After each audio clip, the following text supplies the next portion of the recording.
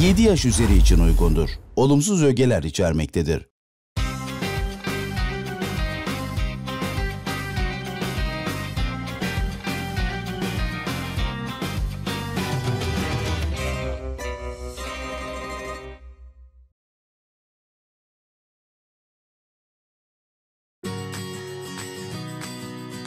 Zuhal Topal'la Sofrada'nın çekimlerinde ekibimiz ve yarışmacılarımız Sağlık Bakanlığımızın açıkladığı Covid-19 tedbirlerine uygun hareket etmektedir.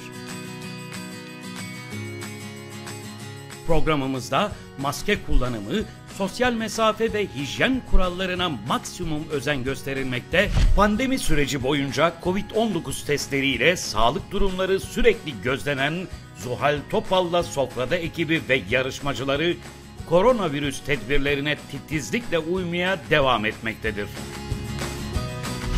Evimizin her noktası özel ekipler tarafından düzenli olarak dezenfekte edilmektedir.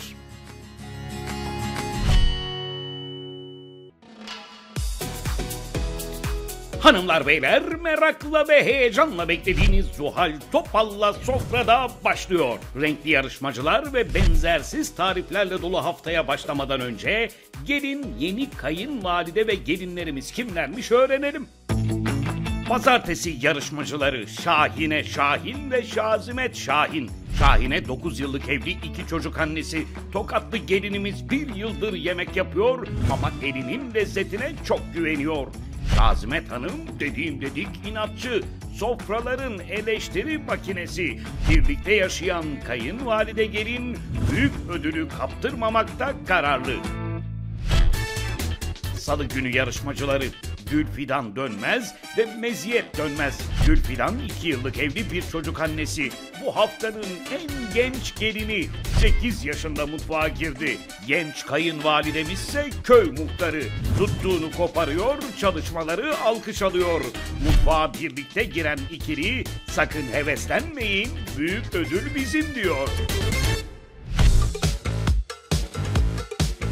Çarşamba yarışmacıları Şeyma Nur Cici ve Güzin Cici. Şeyma Nur 25 yaşında, henüz 10 aylık evli. Temizlik ve titizlik takıntılı. Genç ve güzel kayınvalidemizse dişli mi dişli, eli maşalı güvenlik görevlisi. Ege mutfağına güvenen ikili rakiplerine şimdiden gözdağı verdi. Perşembe yarışmacıları Ayşe Özbey ve Mebruke Özbey. Ayşe 20 yıllık evli 3 çocuk annesi. Haftanın en tecrübeli gelini. Mutfağa lezzet dolu, çok çektirdi küsme huyu. Mebruke Hanım aç kalmaya dayanamıyor. Kuyruk yağından bir türlü vazgeçemiyor. Yemeklerine güvenen kayınvalide gelin rakiplere meydan okuyor. Final günü yarışmacıları Nermin Aksoy ve Gülseren Aksoy. Nermin 3 yıllık evli bir çocuk annesi. İnatçı mı inatçı Trabzon kızı. Aman tutmasın Laz damarı. Gülseren Hanımsa Giresunlu, tam bir lezzet tutkunu. Karadenizli kayınvalide gelin büyük ödüle şimdiden göz koydu. Dediğim dedik bir kayınvalide. Hoppa. Evet. Pazartesiden başladık. Soyadım Şahin. Ne? Evet. Şahine Şahin mi ismi? Evet. Ne? Soyadına uysun diye mi Şahine ismini verdiler acaba sana? Aslında Fransız kökenli Kuiş diye bir ilçesinden.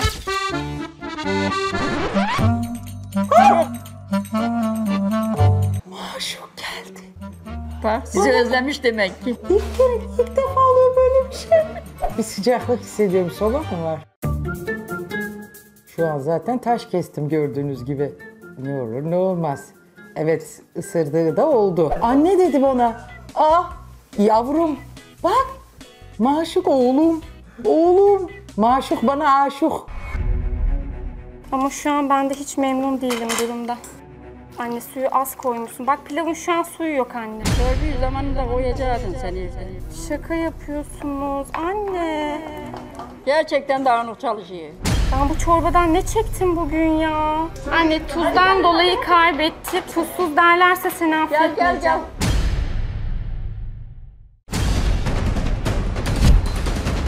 Ben kendime genç diyordum ama sen benden de gencimmişsin. Yani benim bir de torunum var. Siz şimdi babaanne misiniz? Siz hanımefendi çıkar mısınız? Siz gelini birinin yanlışlıkla kim oturttu hanımefendi? Gelinleri bugün almıyoruz. Yani ben kendimi yaşlı hissetmiyorum burada. Anne sen yaşlısın onun kıvamını bilmezsin dedi. Öbür kaynanaların lafına bakarım ben şimdi dedi. Nasıl yapıyorsun bu halinle? Efendim? Sen güvenliksin. Ben senden artık korkarım. Güzin Hanım siz sarmayı nasıl beğendiniz? O zaman hiç gerçek dolma yememiş zeytinyağını.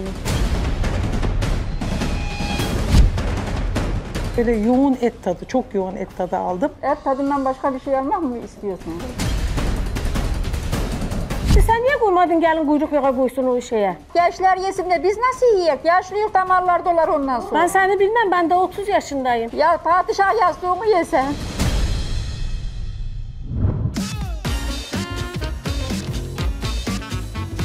Merhaba, Şahine Şahin. 29 yaşındayım. 2 çocuk annesiyim.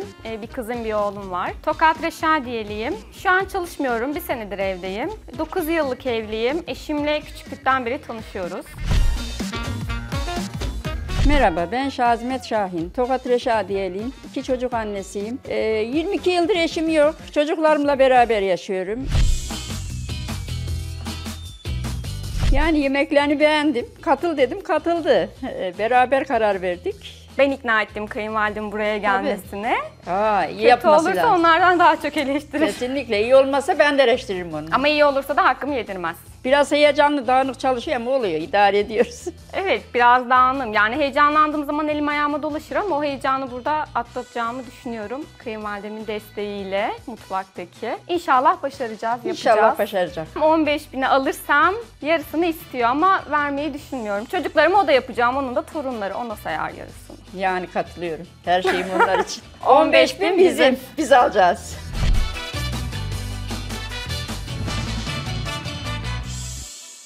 Karlı bir İstanbul gününden herkese mutlu haftalar efendim. Dışarısı şahane, evimiz sıcacık. Biz bütün zor koşullara rağmen yerimizi aldık. Kayınvalide ve gelinimiz hazırlar. Hoş geldiniz. Sağ olun, hoş geldiniz. Rahat geldiniz mi? Rahat geldik. Efendim Şazimet Hanım, Şazimet değil Şazimet. Evet. Ve gelini Şahine. Evet. Ay isimlere gel. Şazimet Şahin. Şahine. Şahine Şahin oluyor benimle. Eşin ismi de Şahin olsa ne güzel olurdu. Soyadım Şahin. Ne? Evet. Şahine Şahin mi ismi? Evet. Niye? Soyadına uysun diye mi Şahin ismini verdiler acaba sana? Yani evlendiğim baba. zaman Şahin olduğunu bilmezlerdi kimle evlendiğimi ama. Ben kızlık Şansa- soyadın zannediyorum. Hayır, kızlık soyadım Aslan. Kızlık Evet, evlenince ne tesadüf Şahin ama ya. oldu. Şahin soyadlı biriyle evlenecek. Bir de Şahin olsa Şahin. Evet. Peki kaç yıllık evlisin tatlım? 9 senelik evliyim. 9 senelik evlisin. Evet. 2 tane çocuğum var. Allah bir kız, bağışlasın. bir Nerede oğlan. yaşıyorsunuz Şazimet Hanım? Bağcılar İstanbul. İstanbul'dasın. Sen Evet. de mi Bağcılar'dasın? Evet, beraber yaşıyoruz. Aynı evdesiniz. 9 Ne senedir zamandır? aynı Oo. evdeyiz. Yani evlendiğimden beri. Nasıl gidiyor? İyi gidiyor. Her şey yolunda mı? İyi, kötü. İyi, kötü. Gidiyor bir şekilde. İdare ediyoruz Aynen diyorsun. öyle. Nasıl bir kayınvalide? Bana anlatsana Şazimet Hanım'a. Yani diktatör, dediğim dedik bir kayınvalide. Hoppa. Evet. Pazartesiden başladık. Bazen çok iyi anlaşıyoruz, bazen de tam gelin-kaynana oluyoruz. Bir didişme oluyor Evet, yani. yani iğneleyici lafları vardır. Alttan söyler ama söyler, susmaz. Değil mi? Evet, yani iyi ya da kötü 9 senedir bir şekilde gidiyor. Peki böyle açık açık her şeyi söylüyor mu yoksa böyle susuyor Hayır, alttan? söyler. Ha iyi, o da iyi. Evet, Ama... ama- modelleri kötü. Hani böyle susup çok böyle iyi şey gözüküp alttan işleyenler o daha kötü. Sinsi ilerlediği için taktikler gardını da alamazsın. Yok, sinsi şekilde Bu iyi. değil. En azından alttan da biliyorsun laf yani söyler. nereden darbe geleceğini. Ama açık sözlüdür. Açık sözlü. Saklamaz. Evet peki bu arada hemen tabii ki seyircilerimizle. Kim o? Kim geldi? Bu karda kışta ayol. Kim ola ki? Komşular bir şey mi getirdiler? Evet sevgili maşuğumuz tekrar aramıza döndü. Hemen müjdeyi ver. Hoş geldin maşuk. Ne haber? Semirmişsin sen. Pazu mu yapmış ama Eskişehir semalarında? Maşuk tüylerini yolmuş Zuhal Hanım. Niye? Densizlikten. Miksersizlikten maşuk tüylerini. Sen bir yılbaşı tatili diye gittin gidiş o gidiş maşuk unuttun bizi. Ne getirdin Eskişehir'den? Met helvası getirdin mi? Yok hiçbir şey getirmemiş bu ya da gelirken yolda yedi. Tabii uçarak geldiği için kendisi. Evet maşuk geldi. Efendim bir müjdemiz de haftanın yemeğiyle ilgili. Bu hafta gelinlerimize ne pişirtiyoruz? Kiş. Evet, kiş yapacak gelinlerimiz. Nasıl kişler? Artık kendileri nasıl isterlerse onunla bezeyecekler. İsteyen tavuklu yapar. Efendim kişin peynirlisi var, enginarlısı var. Efendim tavuklusu var. İsteyen istediği şekilde yapar. Tart hamurundan yapılan aslında Fransız kökenli quiche diye bir ilçesinden.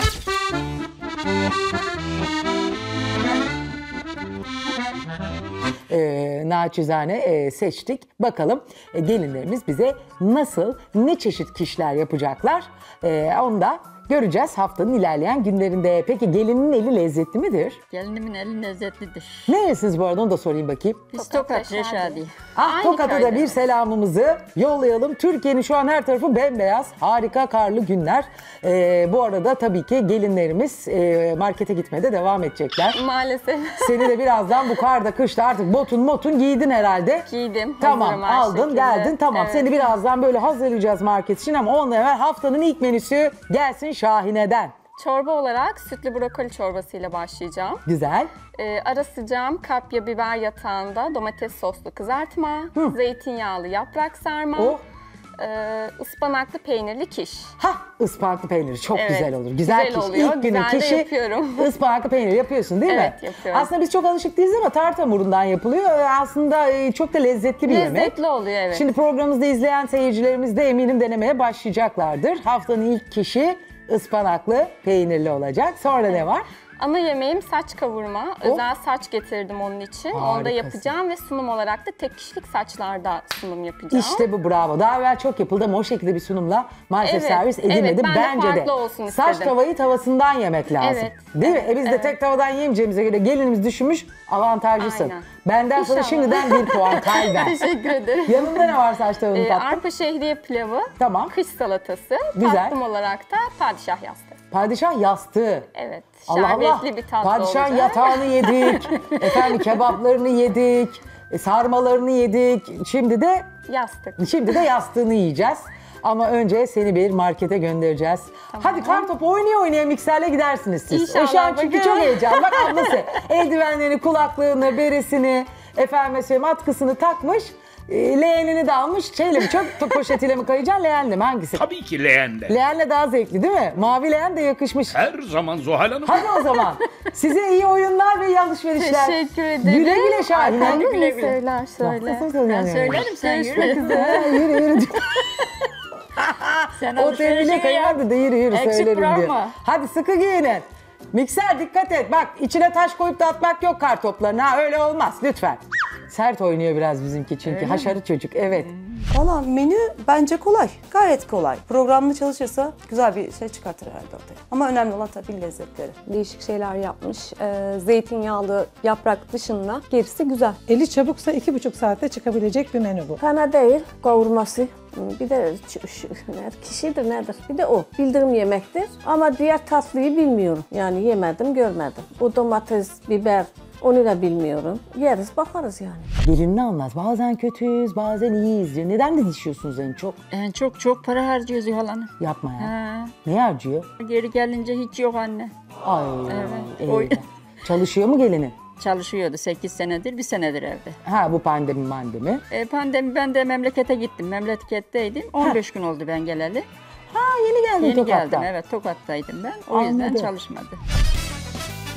Hadi mikser koş markete gidiyorum. Şahine dur. Hayır duramam koş. O zaman al sana kartopu. Sen de emekli maaşını harcıyor musun eve? Harcayayım, torunlarıma harcayayım, Ya, kızım var gidiyor değil mi? ona harcayayım. Bir de aynı evdesiniz tabii. Aynı evdeyiz, evet aynı evdeyiz. İster istemez. Allah kolaylık versin. Çok mu alışveriş yapar? Çok alışveriş yapar. Alışveriş yapmayı çok sever. Parası çok olsun alışverişi Şahine yapsın. Çok sever onu. Eyvah. Neler alıyor üstüne başına mı? İncik cincik mi? Üstüne başına incik cincik yiyecek her şeyi alır. O gözü gördüğünü bir şey yapmaz, ihmal etmez hiç. Alır. Sen diyor musun kızım az harca biraz idare? Diye. Ben dinlemiyorum. Az harca. Çocuğum tek çalışıyor diyemem ama. Ne yapayım? 15.000 TL'yi alırsa harcayacak mı hemen üstüne başına acaba? Yok 15.000 TL'yi torunlarımla harcayacağız. Ha, torunlara gidecek. Onlara oda yapacaklar. Kızım nişanlılı, ona bir şeyler alacağız. Ha, kızın var nişanlı. Evet, kızım Allah var tamam nişanlı. versin. Başka gelin var mı? Yok, tek gelin. Tek. Kaç çocuğun var yani? 2. Çabuk ol gelin hanım çabuk. Ayaklarım kayıyor, koşamıyorum. Aman dikkat et. Hemen soğan patatesle başlayacağım. Hangi yemekte kullanacaksın? Patatesi kızartmamda kullanacağım. Soğanı her şeyde kullanacağım. Sakın bir şey unutma gelin hanım. İnşallah. Kayınvaliden senin için unutkan diyor. Yani evet, unutkanım, bir de elim ayağıma dolaşıyor benim heyecanlanınca. Bugün bir şey unutursan yandın demektir. Yanmak ne kelime, kaynanam beni mahveder. Kayınvaliden çok mu sinirli? Evet, benim kaynanam çok asabidir. Sebze alacak mısın? Bana yardım eder misin poşetleri aç? Ver hadi hemen açayım. Yok, sen yeni kopar bunu, ben aç. Yenisini ben mi koparacağım? Herhalde. Yarışmamıza katılmayı çok istemişsin. Hem de çok. Yarışmamızı seviyor musun? Çok seviyorum. Bir de yapanlardan neyim eksik canım? Fazlan bile var. Gelinler en büyük hatayı nerede yapıyor sence? Heyecan yapıyorlar ama galiba ben de aynı hatayı yaptım. Eyvah! Zaten çok önemli bir şey unuttun. Hayır. Unuttun. Unutmadım. Hata yaparsan kayınvaliden de seni eleştirir mi? Eleştirir. Evde bile eleştiriyor beni. Vallahi sormayın. Seni savunması gerekmiyor mu? Benim kaynanam doğrucudur. Yanlış yapıyorsam eleştirir ama doğru yapıyorsam da hakkımı yedirmez. Asla. Yemeklerden bana da hazırlayacak mısın? Senin puanın da etkili olursa tabii ki. Kayınvalideler beni dinler, merak etme. Umarım. Eldiven de çıkıyor. Yeşillikler de geldi. Ben oradan dereotu maydanoz bana verir misiniz ya? Mikser yardımcı olmuyor, siz bari olun. Neler alacaksın? Bir tane dereotu, bir tane maydanoz, 3 bağ ıspanak. Kayınvaliden senin için çok kıskanç diyor. Evet, kıskanıyorum. Kimi kıskanıyorsun? Kocamı kıskanıyorum. Başka? Çocuklarıma kayınvalidemden çok kıskanıyorum. Neden kıskanıyorsun? Kayınvalidem çocuklarıma çok düşkün. Çocuklarım da kayınvalidemi çok seviyor. Beni oyalamayın. Peki niye oturuyorsunuz 9 senedir beraber? Hiç düşünmediniz mi artık ayrılalım diye? Yok, ayrılmayı hiç düşünmedik. Gelinim de istemedi ayrılmamı, oğlum da istemedi. Ben oğluma çok düşkünüm. Çocuklarıma da çok düşkünüm daha doğrusu. Çünkü babalarını çok küçük yaşta kaybettik biz onların. Başınız sağ olsun. 22 sene oldu. Oğlum 9 yaşındaydı, kızım 3 yaşındaydı. Oo, bayağı erken. Evet. Evlenmedin de? Yok, oğlum çocuklarıma feda ettim kendimi. O yüzden ayrılmak istemediler. Anladım. Beraber. Beraberiz, evet. Öyle kah iyi kah kötü günler geçiyor. Yani iyi kötü. Herkes birbirini idare edecek. Yapacak bir şey yok. Herkes birbirini idare edecek. Titizliği var mıdır? Kıskançlığı falan filan? Kıskançlığı var. Hala? Oğlum normalde resmi iş icabı giyinmesi gerekiyor. Kilo alma, kilo verme der. Öyle çok şık giyinme der. Oğlumu çok kıskanır. Perişan çocuğu işe yolluyor. Aynen öyle. Ama 9 sene olmuş da. Artık Yok, güvenini 19 kazanamadı olsa mı? gene aynı olur. Değişmez Zuhal Hanım. Ana. Cep telefon karıştırıyor mu? Karıştırır. Karıştırır. Sen yakalıyor musun? Ben yakalasam da değmem. Öyle çok değersem beraber duramak Zuhal Hanım. Nasıl durar? Susacaksın değil mi? Yani açıkta susacaksın. Her yerde kaynan olursan yapamazsın. İdare ediyorsun. Yani aynen. Gelin hanım sen kendini savunur musun? Ben kendimi savunurum tabii ki. Çünkü kayınvaliden yemekleri yapamazsan seni savunmayacak. Hayır, o savunuyor. Ben ona söyleyeceğim. Yapamasam bile savun diyeceğim. Kol kırılır. Yen içinde kalır. Şimdi ne yapıyoruz? Burada da işimiz bitti, gidiyoruz. Şeker almayacak mısın? Hayır, ben tatlıyım, yeter. Ketçap da almadın. Ketçap da almayacağım. Kocan çok romantikmiş, doğru mu? Hayır değil. Evlenme teklifi bile almadı. Şaka yapıyorsun. Doğru. Kocan çocukluk aşkın değil mi? Evet ama bana dedi ki şu zaman evleniyoruz, haberin olsun. Ben de tamam dedim. Çok paniksin gelin hanım. Kesin hata yapacaksın. Ya öyle deme. Hata yapmaktan korkuyor musun? Hem de çok. Kremalar nerededir? Ah, gördüm galiba. Sütüm. Geri dönüyoruz. Gel. Sütler burada. Hayır, orada yok. Gel burada. Orada gerçekten. Bana inanmıyor musun? Hayır, inanmıyorum. Neden bana inanmıyorsun? Çünkü beni çok kandırıyorsun, o yüzden. Merak etme, araban burada. Ekmek almadın, ekmek. Ekmek en son alacağım. Dur, önce ufak tefek. Son 8 dakika ve daha hiçbir şey almadın. Ya deme öyle. Ayran gördüm. Ayran değil o, kefir. Ayran yazıyor ya. Kefirden bozma ayran. Tamam, ayran aldım. Hindistan cevizi ve kürdan. Ay ne olur yardım edin. Ediyorum işte. Hiç yardım etmiyorsunuz bana. Hızlı mıdır, yetiştirir mi? Hızlıdır. Panik Biraz yapmasın. dağınıktır ama hızlıdır. Çalışır. İyi, Yetiştir. hadi. Arkasını ben toplarım. Bugün de toplarsın artık arkasını. İnşallah toplayabilirim. İzin verdikleri kadar. Aynen. Bende de değil ablacığım, onlar karışıyor. Aynen öyle. Vallahi ne ben yapalım? bir şey yapamıyorum. Aynen. Ben yanımdayken azıcık şey yaptırıyorum da ben gidince bu mikser. O mikserle kavga ederik mi bu? Bilmem ki. Eder misiniz? Bilmem. Ama dur bakayım, belki tokatlıysa size torpil geçebilir. Yok geçmez. Geçmez mi? Sanmıyorum öyle geçeceğinize. Bak gördüm sertedi biraz. Sert mi geldi biraz? Ha, yumuşar o, yumuşar. Birazcık ona bir şeyler verin, yiyecek, yumuşar o. Ne bileyim onu da geline diyeyim bari. Birazcık bir şeyler ver. Yerken ağzı duru hiç olmazsa. Ha yerken ağzı meşgul olursa bir şeyle Aynen, unutur sizi. Maşuk geliyor. Maşuk gel. Gel oğlum, özledik seni be.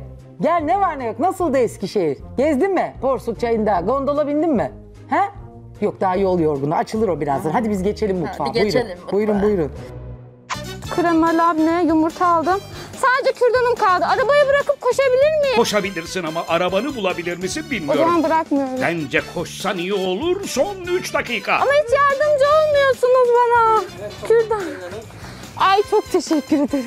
İyi insanlar da varmış. Eyvah, yıktın marketi Gelin Hanım. Tamam, gidebiliriz. Eksiğin olmadığından emin misin? Bir dakika, daha ne kadar zamanım var? Kalan süren son 2,5 dakika. Tamam, kasa dahil mi? Eksik var, eksik. Konuşamam, bir dakika, ayran aldım, ekmek aldım. Yumurta, krema, labne. Unuttuğun şeyi söyleyeyim mi? Söyle bakalım. Bana da ana yemekten verirsen söylerim. Vereceğim tabii. Tabii ana yemeği yapabilirsen. Ana yemekte neyim eksik? Neyin eksik?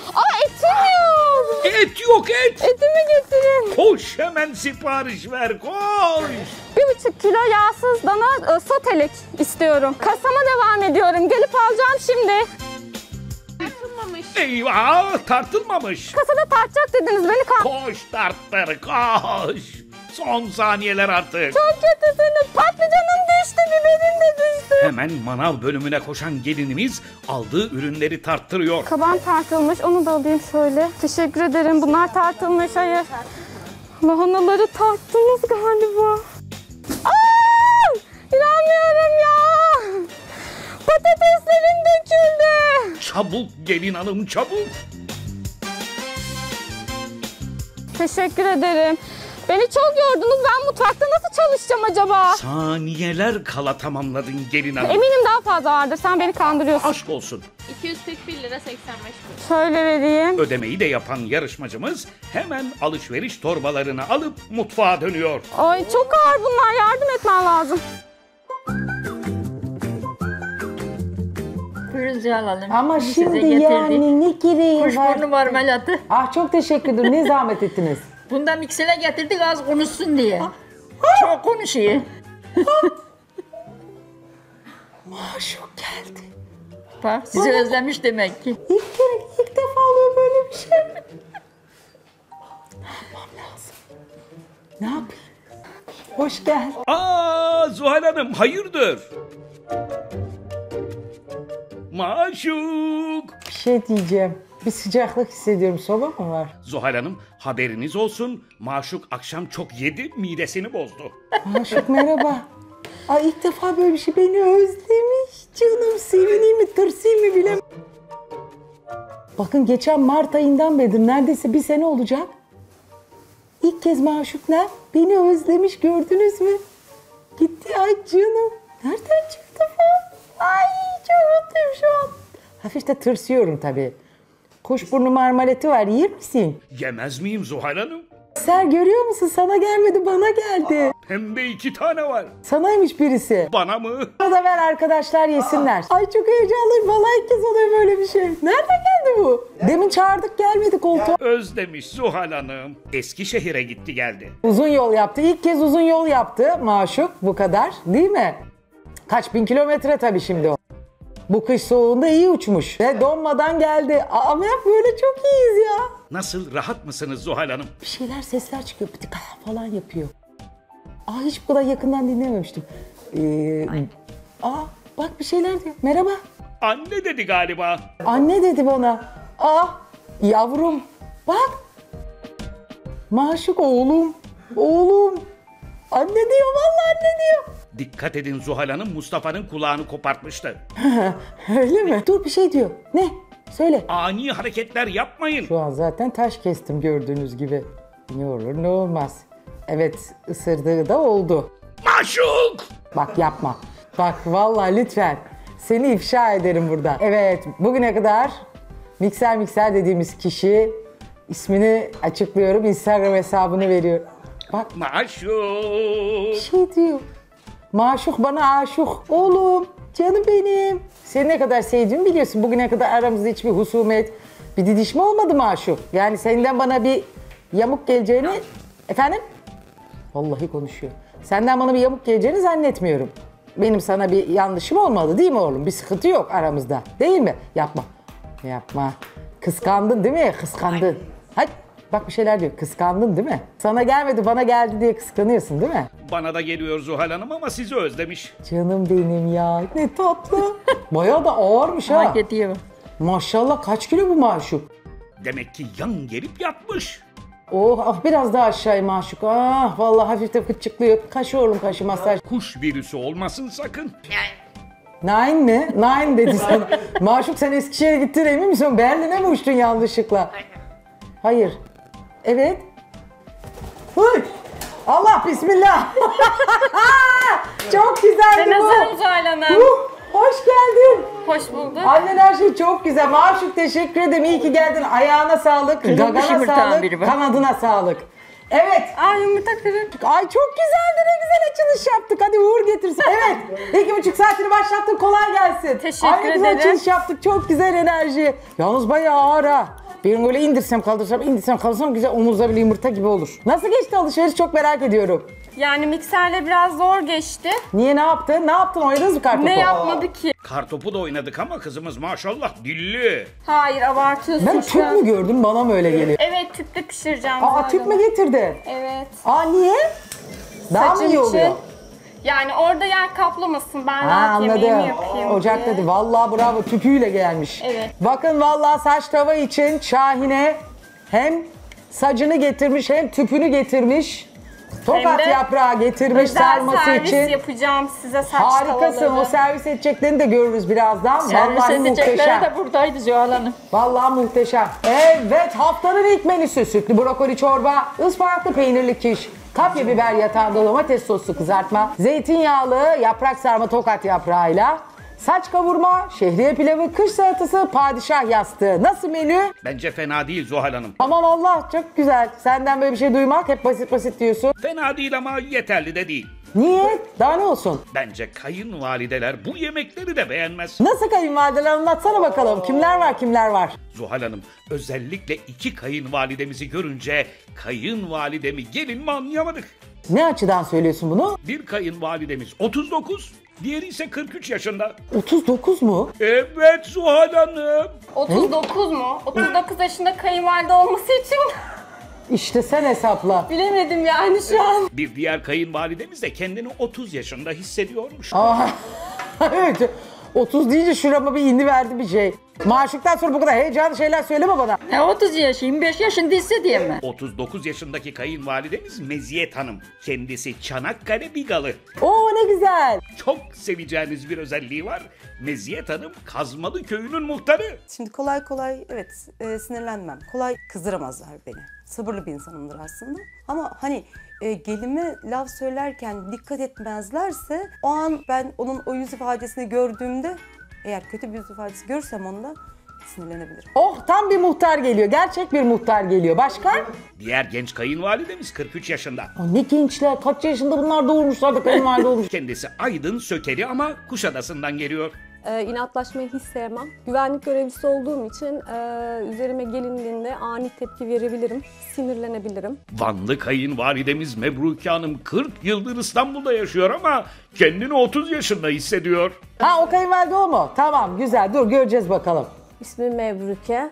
40 yıldır İstanbul'da yaşıyorum. Ama kendimi 30 yaşında gerçekten hissediyorum. Yani neşeliyim yani böyle hiç gülmeyi severim, hareket severim, temizlik severim, spor severim. Her şeyi de yapıyorum yani. Sabah ilk işim yürüyüştür benim. Ondan sonra gel kahvaltımı yaparım, evimin temizliğini yaparım, yemeğimi yaparım. Geçerim Zuhal Topal'ı izlerim. Bir diğer kayınvalidemiz Gülseren Hanım. Kendisinin şöyle bir özelliği var. Bahçesinde kendi ürünlerini yetiştiriyormuş. Aa, ne güzel organik bir kayınvalide. Getirsin bize de domates, biber bari bir şeyler. Bir diğer özelliği de aşırı titiz olmasıymış. Mutfak baskınına hazır olun o zaman. Kendi bahçem var. Kendi çapımda işte hobilerimden birisi bahçelerimle ilgilenmek, çiçeklerimle ilgilenmek. Aşırı titizliğim var. Özellikle şartıma, şurtuma, temizliğime çok dikkat eden bir insanım. Zuhal Hanım, şimdi de kızımızla ilgili bomba bilgi geliyor. Kızımızın da bir özelliği var. Eşiyle de ilgili. Çocukluk aşıkları. Evet. 5 yaşındayken Nereden? Anaokulundan mı arkadaştınız? Hayır, köyden. Ha, köyden, aynı köylüsünüz. Evet, aynı. Tanışma hikayesini bilmiyordum. Aynı köylüyüz. Küçüklükten başladı. Bu zamana kadar da Ay geldi. ne güzel. 5 yaşında fotoğrafları var. Bakar mısınız Zuhal Hanım? Yok böyle bir şey. Çok bomba gerçekten. Bakın Şahine ve eşi Uğur ta çocuklukta da inanmıyorum ya. Zaten o zamanlardan tamammış olay. Siz söz kesmişsiniz kendi aranızda. İki oyuncağınızı, bir oyun hamurunuzu paylaşmışsınızdır. Ya şuraya bak, kalp içinde. Gerçekten sizsiniz değil mi? Evet biziz. Yani çok enteresan, tüylerim diken diken oldu. Peki sonra hiç koptunuz mu? Hani okul için, iş için kimse bir yerlere gitti mi? Yani Hep orada mı yok, büyüdünüz? gitmedi ama tabii arada büyüdükçe kıskançlık devreye girdi, ayrılıklar oldu ama Ay çok iyi çocuk. bırakmadık. Ay böyle bir şey olamaz, süper hikaye ya. Allah ayırmasın. Amin inşallah. Tabii işte senin şu kıskançlıklarında olmasa her şey iyi hoş da diyorlar Şahine. Yani ben yerli kıskançlık yapıyorum. Yerli mi? Evet. Yabancı kıskançlık Yani benimki yerli, yerli. yersiz İthal derler kıskançlık. Yerli ne ya? Yerli yerinde yani diyorsun. Aynen öyle. Kıskanmam gereken zamanlarda. Bana markette anlattıklarını da anlat istersen Zuhal Hanım'a. Ben sana markette bir şey anlatayım. Çocuklarını kayınvalidesinden bile kıskanıyormuş. O ayrı ama ona kıskanıyorum. Niye? Çocuklarım daha düşkün kayınvalideme. Bana düşkün Skandal. olsunlar istiyorum. Evet, benim çocuklarım bana daha düşkün. Sen çalışıyordun herhalde bütün gün babaanneyle. Yani. Tabii yani Onca ben sene. oğlumu bıraktığımda oğlum 6 aylıktı. Ay canım, şimdi kaç yaşındalar? Şimdi oğlum 7 yaşında. Onun 7 mi? 7. Ha 7. Evet. Ne Kızım da diyorsunuz? 2,5 Dün yaşında. 9 senelik evli 17 yaşında nasıl oluyor? 9 ve 7. 7 yaşında evet. Allah bağışlasın. Amin, Onlar sağ için olun. yarışıyorsun herhalde. Evet, onlar için yarışıyorum. Ne yapacaksın, kazanırsan oda takımı falan mı alacaksın eğitimler Onlara için? özel oda yapmak istiyorum.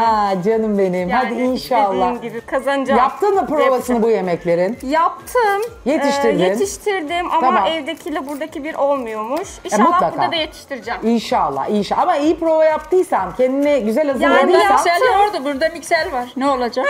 İşte orada da bir tane mikseri temsilen aile üyelerinden Anne birini mikserin görevlendirin. hediyesini vermeseydim mutfaktaki duruma göre veririz onu. Bak ne güzel dedin, iyi dedin. Vallahi vermedi. Henüz burada mi? kuşburnu reçelleri. Burada. Onu garanti Marmelatlar yapmadan vermem. burada. Cihalanınkini veririm. Beni kuşburnu marmelatıyla mı kandıracaksınız? Yok, en sonra konuşmazsan, konuşursan verme. Dişinin kovuğuna yetmez o. O böyle ağzını açar, lak lak lak lak lak döktü, bütün kavanoz biter zaten. Aynen öyle.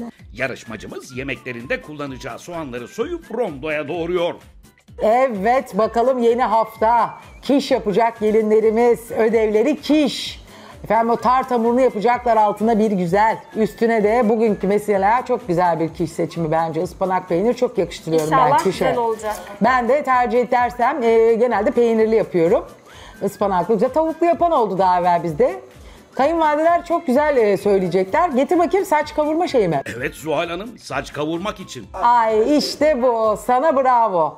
İşte Onları özel buldum Zuhal Hanım. Çok Vallahi. uğraştım ama buldum. Bravo, tebrik ederim. İşte bu. Ben birazcık ondan dem vurdum. Geçen hafta hafif serzenişte bulundum. Dedim ki gelinlerimiz birazcık sanki özenmiyorlar mı? Biraz son zamanlarda sallamasyon mu yapıyorlar diye. Cihan Hanım, benim gelinim çok özendi. Bir O zaman tebrik ediyorum. Masa İşte bu bakın servisinde... yani aramış bulmuş, bu bir Yani. emektir. Bu bir itina göstergesidir. Yani. Bu işi ne kadar ciddiye aldığının ibaresidir bence. Tek yani şunlar bakın arandı mı bulunuyor. Artık internetten her şey kapımıza Aynen, geliyor. aynen. Gir yaz ne arıyorsan tak tak tak tak çıkıyor alışveriş sitelerinde. Bak getirtmiş bulmuş yapan yapıyor. Kolay gelsin. Kaç dakika geçti? 15 dakika bitti bile. 15 dakika bitmiş. Bol şans Şahine. Sofrada Teşekkür görüşürüz. ederim. Hayır unutmayın söylediklerimi Şazimet Hanım. Evet dur. Reçelimi alayım. Al bu senin. Bunu da set arkadaşlarıma. Kahvaltıda yeriz artık. Ellerinize emeğinize sağlık. Ben de tadarım. Hadi görüşmek üzere. Kolay gelsin. Hoşça kalın Zuhal Hanım. Tüpünü ve saç tavasını yanında getiren yarışmacımız ana yemeğinin etlerini pişirmeye devam ediyor. Salça anne. Listende salça var mıydı? Hayır yok. Salça yoktu. Salça yok mu? Gerçekten listende yok muydu? Yoktu. Yazmadın mı? Yazmadım. Şahane şey var. Evde varsa Hayır gelin hanım, kullanamazsın. gerçekten. Aha aşkım ha şunu kullansana. Tam domates sos. İnanmıyorum, nasıl yazmazsın? Doğru. Haklısınız. Listende olmayan ürünü kullanamazsın. Salçasız yemek mi olur? Ne olacak şimdi? Yo hayır sadece zeytinyağlı dolmamın içine kullanacağım. Başka da biz Onu da. Saç kavurmaya salça koymayacak mısın? Hayır domates sos domates koyacağım. sosu yaptık. Sos kullanacağız. Organik sos. Salça olmaması büyük bir problem değil mi? Hayır. Değil. Zeytinyağlı yaprak sarmada kullanacak mıydın? Yaprak sarmada domates sosu kullanacaktım ama soslu olduğu için sos kullanacağım. Sana o kadar unuttuğum bir şey var mı diye de sordum. Sordun ama ben listeme Bizim de eklememiştim. soğanını koy. Nasıl olur da listeye salça eklemezsin? Heyecandan Soğanını koy soğanını. Şu ana kadar neler yaptın gelin hanım? şerbetimi koydum kaynıyor. Yaprak sarmanın iç harcı için kavrulan soğanlara baharatlar ekleniyor. Salça olsaydı çok iyi olurdu. İyi olurdu ama olmadı. Neyse sosumuz var onu kapatır. Zeytinyağlı yaprak sarmanın iç harcına pul biber, karabiber, nane, sumak atan yarışmacımız domates sosunu ve pirincini ekledikten sonra suyunu ayarlıyor.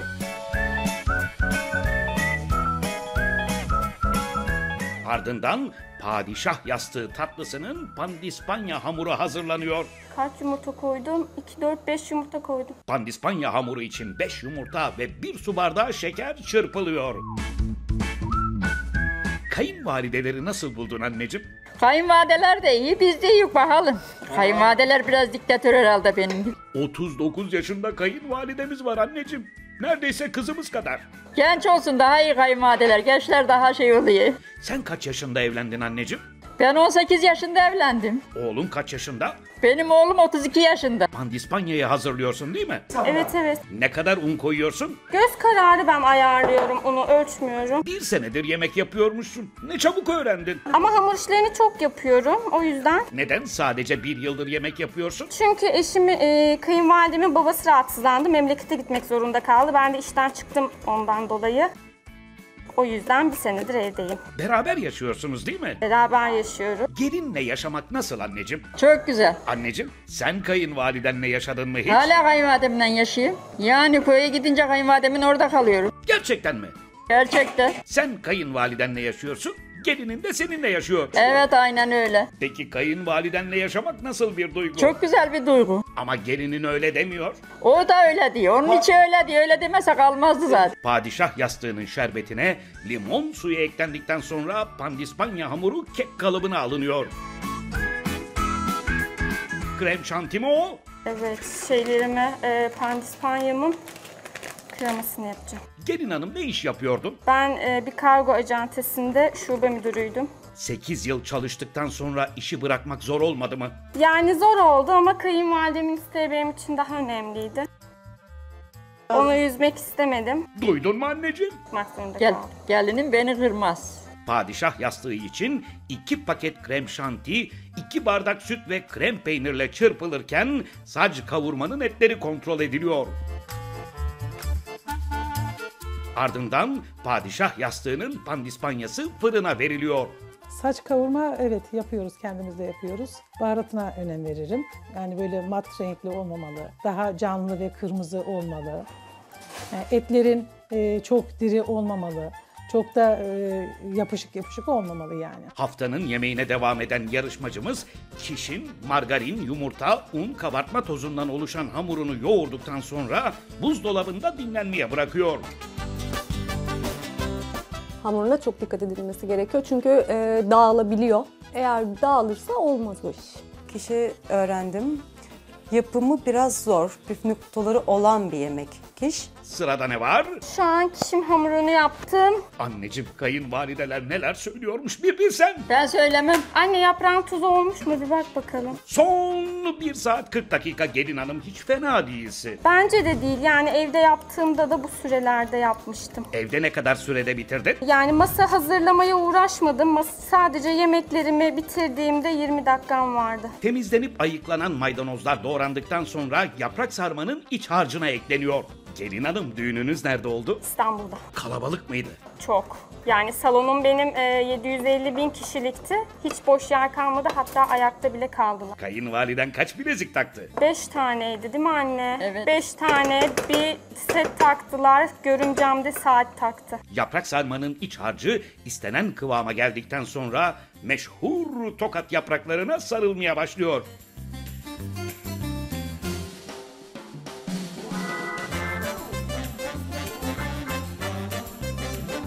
Güzel, aynı güzel yapmışsa yani yerli yerinde zeytinyağlısını, fıstığını, kuş üzümünü, her şeyini güzel koymuşlar kıvamında güzel olur o. Ona bir şey diyemem. İçinin kıvamı iyiyse, kuru değilse, çiğ değilse beğenirim. Onun içinin baharatı önemli, pirincinin pişip pişmemesi, çok diri mi, yani cıvık mı, sarımına da dikkat ederim. Kalem gibi olması lazım. Sarmanın içi çok renksiz oldu. Hayır, çok güzel. Biz evde de böyle yapıyoruz zaten. Zeytinyağlı Daha böyle organik yapıyoruz. oldu. Salçasız hazırlanan yaprak sarmalar tencereye alındıktan sonra suyu ve yağ ayarlanıyor. Sarmalarımın üzerine koyuyorum kararmasın diye. Tokatta kararmasın diye böyle mi yaparlar? Evet. Peki plastik zararlı değil mi? Hayır değil, o plastik değil çünkü poşet, yani buzluğa attığımızda da o zaman zararlı olması gerekiyor. Buzluğa da her şeyi poşetle koyuyoruz. Padişah yastığının pişen pandispanyası fırından çıkarken kişinin ıspanaklı peynirli harcı için soğan kavruluyor. Sac tavaya sıvı yağdan sonra yine rondodan geçen soğanlar ekleniyor. Bu etin bir özelliği var mı gelin hanım? Yağsız dana eti. Sotelik doğranıyor, yani kuşbaşından biraz daha küçük. Yani onun biraz daha az. Evet anne. Saç kavurma. Şimdi saç kavurma evet çok gördüğümüz, bildiğimiz, yaptığımız, yediğimiz bir yemek. Ama tabii önemli olan eti kurutmaması saç kavurmada. Onu da güzel baharatlandırması. Mesela kekini en son atmalı ki yani acı tat vermesin içine. Sac tavaya etten başka ne koydun? Su koydum. Direkt tavaya suyla birlikte koydum. Başka bir şey ekleyecek misin? Evet, biberleri eklenecek. Domates sosu ekleyeceğim tekrar. Kiş için kavrulan soğanlara ıspanaktan sonra pul biber ve karabiber ekleniyor. Anneciğim, sen kocanla nasıl evlendin? Ben de bunun gibi evlendim. Aynı köylüydük. Ben çok istemiyordum ama ben buraya geldim, ardımdan eşimi de gönderdiler. Genç kızken çaktırmadan seni kesiyor muydu yoksa? Kesiyordum.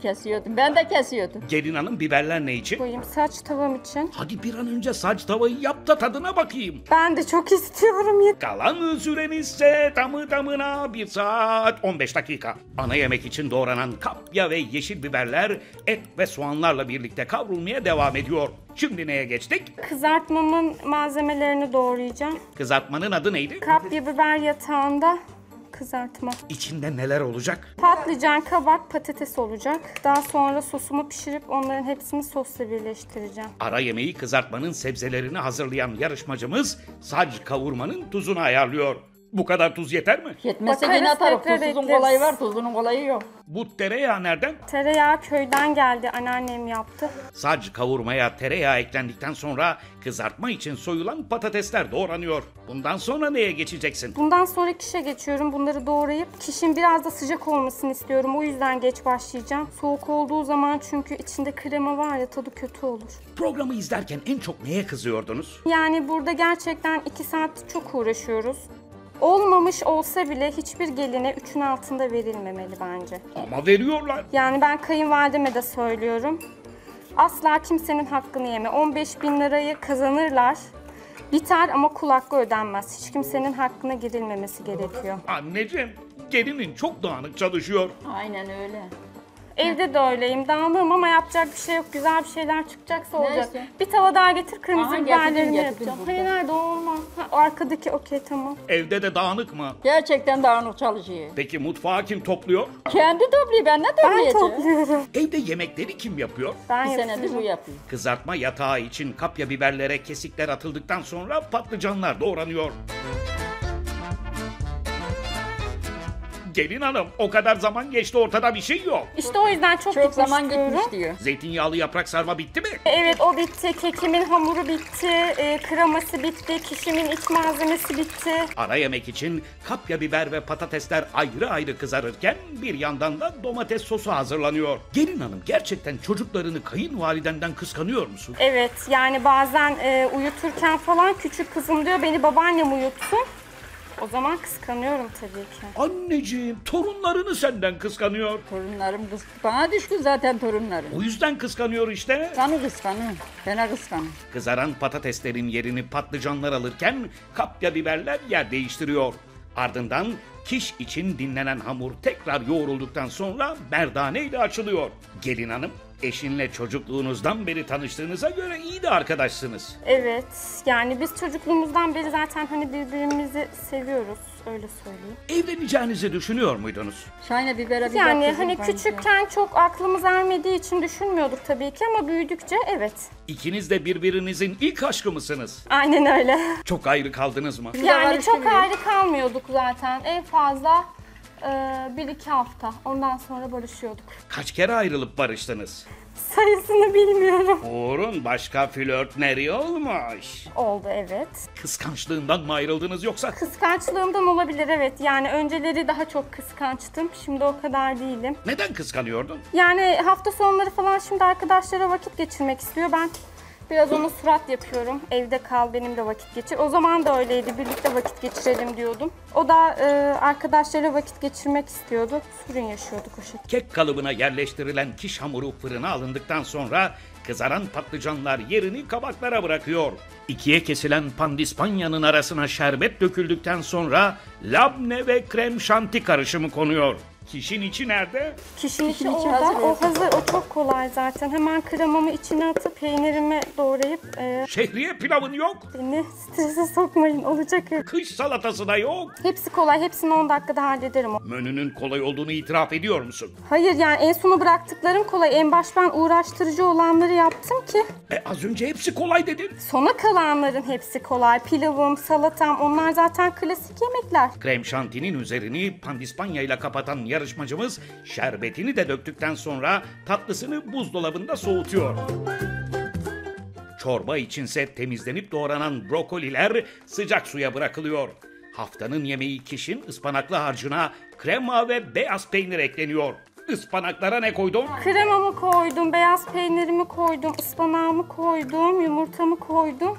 Şu an o bitti. Son 37 dakika. Şaka yapıyorsunuz. Anne. Yavrum ne yapayım ben? Hemen kettle'a su koy, hemen pilava geçeceğim. Var kettle'da. Pişen hamurun üzerine ıspanaklı peynirli harcı yayan gelinimiz kişi tekrar fırına veriyor. Şimdi neye geçti? Şehriye pilavını yapmıyorum. Salatamın çorbam için doğrayacağım. Havuç salatamı da halledeceğim. Anneciğim, gelini savunabilecek misin? Savunacağım. Yetiştirirsem savunur. Ama şu an ben de hiç memnun değilim durumda. Neden memnun değilsin? Çünkü yetişmedi, yani evde ben bu saat geldiği zaman her şeyimi bitirmiştim. Evet. Son 20 dakika kala her şeyimi bitirmiştim. Kış salatası ve brokoli çorbası için havuç rendeleyen gelinimiz ara yemeği için kızaran kabakları kızgın yağdan alıyor. Çorba için ne hazırlıyorsun? Şimdi soğanını kavuracağım, şeyini koyacağım, ununu koyacağım, havucunu koyacağım, kavuracağım onların hepsini. Brokolilerini ekleyeceğim, kaynatacağım, bitecek. Sonra blenderdan geçireceğim. Brokoli çorbası için soğanlar, pilav içinse arpa şehriyeler farklı tencerelerde kavrulmaya başlıyor. Çorba için kavrulan soğanlara rendelenen havuçlar ekleniyor. Anne su hazır değil mi? Bak hazır, çorbayı hazır. birleştiriyorum artık. Hazır. Çorbanın ununu kavuran yarışmacımız suyunu da ayarlıyor. Süt ve brokoli ikisinin çok tatlı bir tat vereceğini düşündüğümden çok bizim evde kullanılmıyor açıkçası. Anne suyu az koymuşsun. Bak pilavın şu an suyu yok anne. Tamam pilava kaynar su. Hadi. Çorba çok sulu oldu. Hayır olmadı. Bunun içine brokoli girecek. Pilavımın altını kıstım, suyu olsun. Tamam, sen salatana geç. Salatama geçmeyeceğim. Kişimin kaşarını rendeleyeceğim. Bu bile kaynamıyor. Bu bile bana ters. Anneciğim, istersen üstünü değiştirmeye git. Gitmesin. Ben değiştirmezsem bu da değiştirmesin. Bak anneciğim, üstünü değiştirmeni bile kıskanıyor. Kıskanı. Kayınvaliden şık görünmesin mi? Görünsün. Hadi Şahane. Neyim kaldı benim? Salatana şunun suyunu koy, su kaynadı. Çorban da bitmedi. Çorbayı blenderden Çorba şimdi kaynasın o 5 dakika ama o da kaynamıyor ki. Eyvah, hiçbir şey olmuyor. Çorbayı zamanında koyacaktın sen evde. Anne bu kadar su yeter mi buna ya? Yeter yeniden eklersin. Yemeklerini yetiştirmeye çalışan gelinimiz arpa şehriyeli pilavının suyunu ve tuzunu ayarlıyor. Anne şu şeyin tuzuna bak. Hah, kaynadı. Nihayet kaynadı. Neyin tuzuna bakayım? Pilavın suyunun tuzuna bak. Her şey birbirine girdi. Evet, aynen öyle oldu. Neden böyle oldu? Çünkü sürem azaldıkça elim ayağıma dolaştı, o yüzden. Anne sen git üstünü değiştir. Altını kız şunun altını Şahane. Neyin? Pilavın altını. Anneciğim nereye? Üstümü değiştirmeye gidiyor. Çorbaya devam eden gelinimiz şimdi de haşlanan brokolileri ve sütü ekliyor. Bu çorbayı ben çok yapıyorum. Ailece çok seviyoruz. Bu çorbaya basit diyebilirler mi? Diyemezler çünkü ben onun soğanını, havucunu, her şeyini karıştırdım, soteledim. Kış salatasına neler giriyor gelin hanım? Sadece havuç, mor lahana ve göbek. Salatayı neden süzgece yaptın? Sosunu dökemezsin. Çünkü sulanmasın diye sosunu ayarlarken ben onun kabını değiştireceğim. Kış salatasına göbek maruldan sonra mor lahana doğranıyor. Ben bu çorbadan ne çektim bugün ya? Altını kıs o zaman. Hayır, kaynaması lazım. O zaman da taşıyor. Hayır, çabuk pişmesi lazım. Yarışmacımız brokoli çorbasını kontrol ederek kış salatasını tamamlamaya çalışıyor. Yani bu yumuşak oldu mu bunun katmanın ne anlamı var ki? Göbek de sert. Keşke tuzlu olsaydın. Gerek yok, bence öyle çok tuzlu oluyor. O yüzden sosunu ayarlayamıyorlar. Bu sefer salata tuzlu olmuş diyorlar. Anneciğim hoş geldin. Hoş İlk bulduk. önce masamı kuracağım. Anneciğim masayı yetiştiremeyecek galiba. Kuruyor. Anne senden tek istediğim şey şu taşmasın. Tamam. Ve şuna içme suyu doldur. Ben masama geçiyorum. Koş gelin hanım, son 17 dakika. Bu runner'ları kayınvalideler için 2 günde elimde ördüm. Sabah Zuhal Hanım'a bahsetmiştin. 2 günde mi yaptın? 2 günde yaptım, gece uyumadım. Örtülerin de servis peçetelerin de çok güzel. Peçetelikler çeyizimden. Annemi öpüyorum buradan. Onu çok seviyorum. Sık sık misafir ağırlar mısın?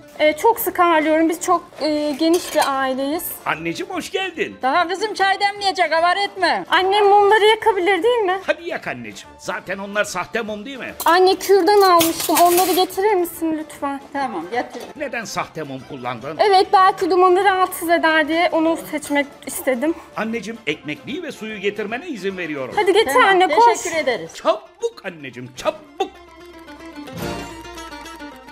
Sofrayı tamamlamaya çalışan yarışmacımız çatal, bıçak ve kaşıkları yedekleriyle yerleştiriyor. Anne, sen o botları onun altına niye giydin? Git topuklularını giy. Anneciğim dur, kaçma. Gelin hanım, son 11 dakika. Biberlerimi dolduramayacağım. Şunları kürdan koyacağım. Şöyle koyayım şimdilik. Bravo gelin hanım. Mutfağa dönen gelinimiz hemen haftanın yemeği kişinin üstüne rendelenmiş kaşar koyuyor. Bunları daha sonra da atabilirsin. Ama şimdi kişinin hamuruyla biraz tuhaf olur. Ben bunu tekrar ısıtacağım. Çorbaya devam eden gelinimiz şimdi de tuzunu ayarlıyor. Rondodan geçireceğim. Anne, pilav. Eyvah, karabiberi çok attı. Hayır, çok olmadı. Ne yaptın gelin hanım? Sizin karabiberinizin azizliğine uğradım. Son 8,5 dakika. Son dakikalara girilirken sütlü brokoli çorbası blenderla eziliyor. Anneciğim, tadına bakar mısın? Koş gelin hanım, koş. Anneciğim, çorbanın kıvamı oldu mu şimdi? Çorbanın kıvağı kendi kendine alıyor kıvam. Bence tuzu da yok. Hayır, kesinlikle çok güzel. Anneciğim, Efendim? yemekler güzel oldu mu? Ne diyorsun? Hiçbir şey demeyeyim, çok güzel yetiştirdi gelinim diye. Başardı mı? Başardı. Mutfağa girmelerine izin verecek misin? Vallahi şey yapıp saygısızlık yapan olup diren olursa kendilerine bırakayım ama mutfağa almıyorum. Çünkü zamanla yarışıyorlar. Anneciğim bak kim geliyor. Anam, kızım gelmiş, hoş geldin. Dur, bez nerede? Tezgah temizleyen yarışmacımız kızartmaların domates sosunu döktükten sonra kapya biberlerin içini açıyor. Hanımlar, son 2 dakika 20 saniye. Anne, bana büyüğünü bulsam bunu Yok, o kadar başka rahat büyüğü edeceğim anne, ki. yok. Nasıl yok? Ben gördüm orada. Bir gösterir misiniz rica etsem ya? Son saniyelere girilirken yarışmacımız kızartmaları kapya biberlerin içine yerleştirmeye çalışıyor. Eyvah, kayınvalideler geldi. Anne tuzdan dolayı kaybettik. Hemen kapıyı açmalıyız. Tuzsuz derlerse seni affetmeyeceğim. Gel.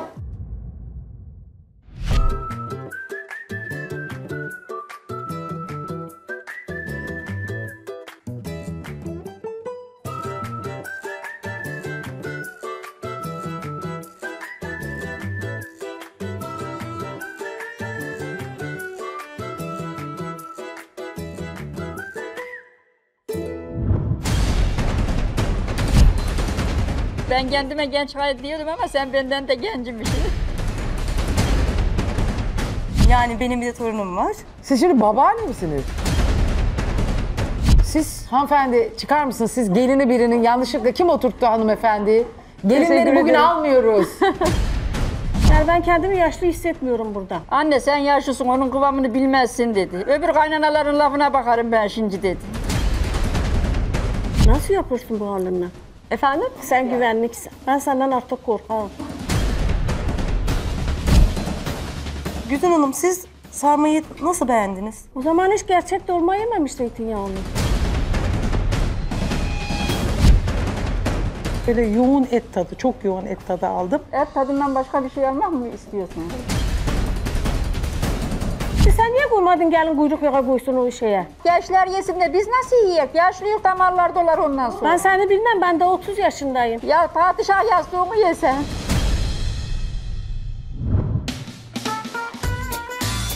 Merhaba, hoş geldiniz. Hoş bulduk. Meziyet ben. Şahine ben. Çantamızı alabilirim. İyiyiz Allah'a çok şükür. Siz nasılsınız? Çok sağ olun. Montumuzu da alayım. Buyurun, içeri Teşekkür alalım ederim. sizi.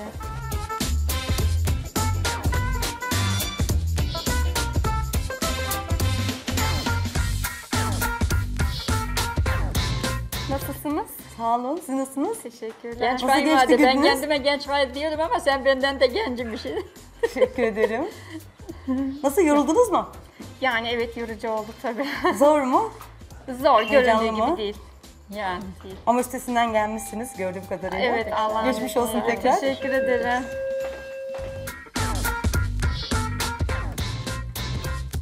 Hoş geldiniz. Merhabalar. Merhaba. Nasılsınız? Teşekkürler. Ben Gülseren. Siz? Şahine ben. Tanıştığıma memnun oldum. Çantamızı alabilirim isterseniz. Buyurun. Teşekkür Buyurun ederim. içeriye. Rica ederim. Merhabalar, Merhabalar, nasılsınız? hoş geldiniz. Sağ olun. Siz nasılsınız? Ben de iyiyim, teşekkür ederim. Sizleri sormalı. Sağ olun. Meziyet ben bu arada. Ben de Gülseren, tanıştığımıza memnun oldum. Hoş geldiniz Memnun oldum tekrardan. ben Hoş geldiniz. Hoş Hoş geldiniz. bulduk, teşekkür tekrardan. ederim. Şahine Nasıl, ben. ne yaptınız, yetiştirdiniz mi bakalım? Yani yetişti Allah'a şükür. Hadi bakalım.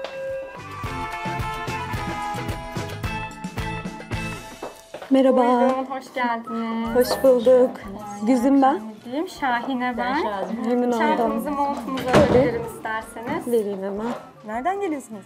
İstanbul Beykoz'dan geliyorum. Öyle mi? Burada mı oturuyorsunuz? Çubuklu'da oturuyorum, evet. İstanbul Beykoz, Çubuklu'da oturuyorum. Sizin için kolay olmuştur o zaman. Efendim? O zaman sizin için kolay olmuştur buraya gelmek. Evet, kolay geldim. Yakın olduğu için zaten. Nasılsınız? Nasıl Teşekkür geçti? ederim, çok yorucuydu. Buyurun içeriye. Ben de Çanakkale'den geldim. Çanakkale'nin bir ilçesinden. Merhaba. Merhabalar, hoş geldiniz. Hoş bulduk. Hoş geldiniz masama. Merhabalar, hoş geldiniz. Hoş bulduk. Hoş Nasılsınız? geldiniz. Teşekkür ederim. Siz nasılsınız? Bizlerdeyiz. Nereden katılıyorsunuz? Aydın Kuşağısı'ndan geliyorum ben. Güzel. Ben de Çubuklu'dan, Beykoz Çubuklu'dan katılıyorum. Siz yakındansınız. Evet. Müsaadenizle. Çanakkale Biga'dan ben de. İsminiz neydi? Güzin. Merhabalar. Merhaba, hoş geldiniz. Hoş geldiniz. Ben Mebruke. Şahine ben de. Memnun oldum. İsterseniz montumuzu ve çantamızı alabilirim. Çantam dursun da montum. Tamam. Kaç yaşındasınız bu arada? 43. 43 yaşındayım. Ben 54 yaşındayım. Ben de 39 yaşındayım. Memnun oldum. Çok genç kaynamışsınız siz de. Evet, evet. Çok gençsiniz ya. Maşallah. Teşekkür Hiç ederim. göstermiyorsunuz yaşınızı. Evet, her şeyi biraz hayatta hızlı Merhabalar. yaşıyorum Siz kendiniz daha çocuk gibisiniz. Hoş geldiniz. Hoş geldiniz. Siz de hoş geldiniz. Tekrar hepsiniz Hoş geldiniz teyzeciğim. Hoş bulduk. Siz de hoş geldiniz. Nasılsınız efendim? İyiyim, teşekkür ederim. Siz sormalı. Siz nasılsınız? Bizler deyiz. Nereden çok şükür. geldiniz? Beykoz Çubuklu'dan geldim. Hoş geldiniz. O Teşekkür zaman. ederim. Merhabalar. Teşekkür ederim. Sizler de hoş Teşekkür geldiniz. ederim. Merhabalar. Merhaba. Hoş geldiniz Merhabalar. hepiniz evimize. Sen de hoş programımıza, geldin. Soframıza. Senin için Nasılsınız? tenerelerden çıktım geldim buraya Ben de seni iyiyim. görmek için. Hoş geldiniz. İyi ki geldiniz. Rahat geldiniz mi? Tabii ben rahat geldim. Süper. Karkış. Peki. Evet, hemen ilk gün yarışmacımıza da döneyim. Ne yaptın Şahine? İyi yetiştirdim. Süper. Masan da Elimden tamam geleni gördüğüm yaptım. kadarıyla. Masam da tamam, evet. Oh, süper. Güzel bir başlangıç yapacağız inşallah haftaya. İnşallah. Masayı değerlendirecek kadar gördünüz diye düşünüyorum. Zuhal Hanım gelinim hep bunlar elleriyle yaptı size. Evet ya, mutfaktaki Evet, rızlarımı ve Sen yaptın bunları. ıslalarımı Evet. sizin için kendi ellerimle ördüm. Vay vay vay. Çok güzel olmuş. Ne maharet, ne maharet. Ellerinize Baksanıza, sağlık. ellerine sağlık.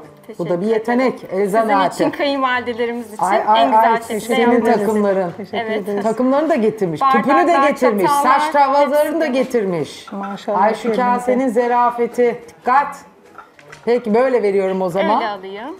Haydi bakalım, sütlü brokoli çorbasıyla haftanın ilk yemeğiyle başlayacağız. Şimdi bir tanışayım ben de o arada gelinimiz çorbalarını getirirken. Buyurun, siz herhalde tahmin edeyim 39 yaşındaki kayınvalide mi? Evet. O iş nasıl oldu ya gerçekten? Yani onu sizin gözle detaylı konuşacağım ama Tabağınızı alabilirim. yani herhalde çok genç yaşta evlendiniz. Evet, Gençten ya şimdi- de çocuk sahibi oldunuz. Allah bağışlasın. Kayınvalideler evet çok genç. Sevecen görünüyorlar. Umarım yorumlarda da o şekilde olurlar. Yani benim bir de torunum var. Siz şimdi babaanne misiniz? Evet. Babaanneye bakın. Maşallah, geç babaanne. Babaannenin ismini öğrenelim. Meziyet. Meziyet Hanım. Evet. Bayağı meziyetliymişsiniz anladığım kadarıyla. Evet, maalesef. Meziyet Hanım. Biraz. Ve siz? Ben Gülseren. Gülseren Hanım. Siz de gençsiniz. Teşekkür ederim. Maşallah değil mi? Size de- Kayınvalidelerimize... Siz hanımefendi çıkar mısınız? Siz gelini birinin yanlışlıkla kim oturttu hanımefendiyi? Gelinleri Teşekkür bugün ederim. almıyoruz. Bugün Yanlışlıkla değil. geldim. Cuma günü gelecektir. Siz ya... Aa! Çok genç Ben maşallah. 34 yaşındayım. Siz? 43 yaşındayım ben. 43 yaşındayım. İsminiz neydi? Güzdin. Güzin Hanım. Memnun oldum ve son kayınvalide en herhalde. Değil mi? Olgun. Evet, Kayınvalidemiz isim? Mebruke. Efendim? Mebruke. Mebruke. Evet. Yalnız ben bu genlerin içinde en olgun benim. Evet. Fakat ben kendimi 30 yaşında hissediyorum Ha, yani. siz misin? Evet. Yaşıtız hepimiz. Aynen. Hepimiz Ne güzel. 30'larımızda. Yani ben kendimi yaşlı hissetmiyorum burada. Yaşlı değilsiniz zaten Evet, efendim. aynen. Estağfurullah Ha. yani. Gayet güzel, gayet güzel. En genç ben zannediyordum ama benden genci de varmış. Masaya bir geldim. Onlar gelin mi dedim. Sonra baktım kaynanalar. Ben de gencim canım. Zaten gencim, vallahi gencim. Ben kendimi genç hissediyorum. Erken evlenince genç görünülüyor işte böyle. Çalışan demirde pas tutmuyor herhalde. Çok oturan bir insan değilim. Hep böyle fıtır fıtır koşturan bir insan olduğum için yani böyle dinamik bir insanım yani. Yani ben de yaşımı göstermediğimi bütün arkadaşlarım ve dostlarım söylüyor. Kızımla arkadaş olduğumuzu sanıyorlar. Yani anne kız gibi değil de arkadaş gibi, kızın demiyorlar. Kız kardeşimi falan diye bahsediyorlar. İnşallah çok güzel başladım. Çok da güzel gider diye umuyorum ama hayırlısı her şey. Sütlü brokoli çorbası. Kayınvalidem biraz tuzsuz yediği için galiba tuzsuz oldu yemeklerim ama. Nerelerden geldi? Şehir dışından gelen var mı? Ben Nereden? Aydın Kuşadası'ndan geliyorum. Ah, Kuşadası'ndan. Kuşadası'ndan Siz? geliyorum. Ben Beykoz Çubuk'tan katılıyorum. Ah, şuradasınız hemen. Evet, ben en yakın olan şanslı benim. sizsiniz. Evet, yakın olan benim. Çanakkale Biga'dan geliyorum ben de. Ben de İzmit Kocaeli. İzmit Kocaeli. Evet. Evet. Evet. Bu arada Çanakkale Biga Kazmalı Köyü muhtarıyım. Ha, muhtarsınız Buradan da siz, köyüme değil mi? çok selamlar. En genç Hepsini çok muhtar. seviyorum. Evet. Ay ne kadar güzel. Muhtarımıza güvenlik görevlisi kimdi? Benim. Aman Allah'ım, ne renkli ne güzel bir hafta olacak. Güvenlik görevlisi. Güvenlik görevlisi. Birbirinden Ama hoş, muhtar ben birbirinden... senden gencim yani. Biz öyleyiz ama. Efendim? Yaşlandıkça genç hissediyor kendimizi. Siz de 25'ti değil mi hissediyordunuz? Aynen öyle. Yaşlılığı Evet. kimse yanına koyar mı? İyi, Ben sen de koymuyorum. Koymayın. Vallahi ne bileyim gençleri cebimden çıkarırım ben. Vallahi. Evet, iddialıyım yani bu konuda. Bir var mı sizde bir muhtarlık, aşçılık, Yok, çavuşluk? öyle o gibi yok. Ben kendi kendime Düz yetiyorum. kayınvalide. Süper ama hepsinin hakkından gelirim diyorsunuz. Aynen, aynen. Ben de öyle o tadı aldım sizden. Yani Siz de çok varsa eski gelmez. topraklarda diyoruz biz. Tabii ne varsa onlarda var. Siz bakmayın öyle. Ve sütlü brokoli çorbamız. Teşekkürler. Meziyet Hanım'ın köy muhtarı olması çok güzel bir şey. Çünkü hani bayanların her şeyi yapabileceğinin bir kanıtıdır bu derim yani. Güçlü bir kişiliği var demek ki. O istemişler, başa da getirmişler derim yani. Güzel bir bayanın köy muhtarı olması, bir köyü yani idare etmesi güzel bir şey bence, gurur verici. Sofrayı nasıl buldunuz Güzin Hanım? Çok güzel. Çok güzel. Çok güzel Süper. buldum. Gülseher Hanım? Güzel. Ben de beğendim. Çok güzel değil mi? Uyumlu. Ve hoş. renk uyumu güzel. Güzel. Böyle Elinizin renkleri eline falan sağlık. da kış Teşekkür renkleri. ederiz, sağ olun. Sizin için her şey. Teşekkür ederiz. Ellerinize sağlık. Valla bayağı taşımışlar ya. Tüpler Evet. Bir tek müpler. çiçeğimiz şeylerini sanki böyle getirmişler. bir tık daha koyu renklerden olsaymış biraz daha masayı. Evet. Masa koyu Biraz diye bir cam- beyaz örtü şey yapmayalım dedik. Masa koyu diyeyim biraz Kontrast daha. olsun diyor. Evet. Güzel güzel gayet güzel. Yemekler de yetişti eksik yok Yetişti. herhalde. Ama Sadece şükür. Eksiğimiz yok çok. Şükür. İnşallah da güzel olsun her İnşallah. şey. Aynen Şöyle bol öyle. Elimizden puanlı, geldiğini lezzetli yaptık. yemeklerle dolu bir hafta olsun. Güzel geçsin. Bu arada bu hafta gelinlerinize ara sıcak olarak kiş verdik. Evet. Kiş yapacaklar. Bugünkü gemimiz ıspanaklı peynirli tercih etmiş. Bakalım nasıl olacak. Kiş yapan, yiyen, Teşekkür ederim. duyan, bilen var mı? Şimdi kişi biz yapıyoruz ama Hangi o kişi şekilde aranızdan değil. kişi biliyor? Yani bu şekilde değil. Ne şekilde? Yani şimdi biz biraz daha hani kabaran kek tarzında yapıyoruz. Köyde mesela peynirli yaparız, şey yaparız. Tabii o tam kiş olmuyor. O herhalde daha siz buna sufleyle karıştırıyorsunuz olabilir belki. Çünkü kiş tart hamurundan tabanı bir hayli sert. Tart hamuru bayağı bildiğiniz. Tereyağıyla Üzerine de olan bir isteyen şey. istediğini koyabiliyor.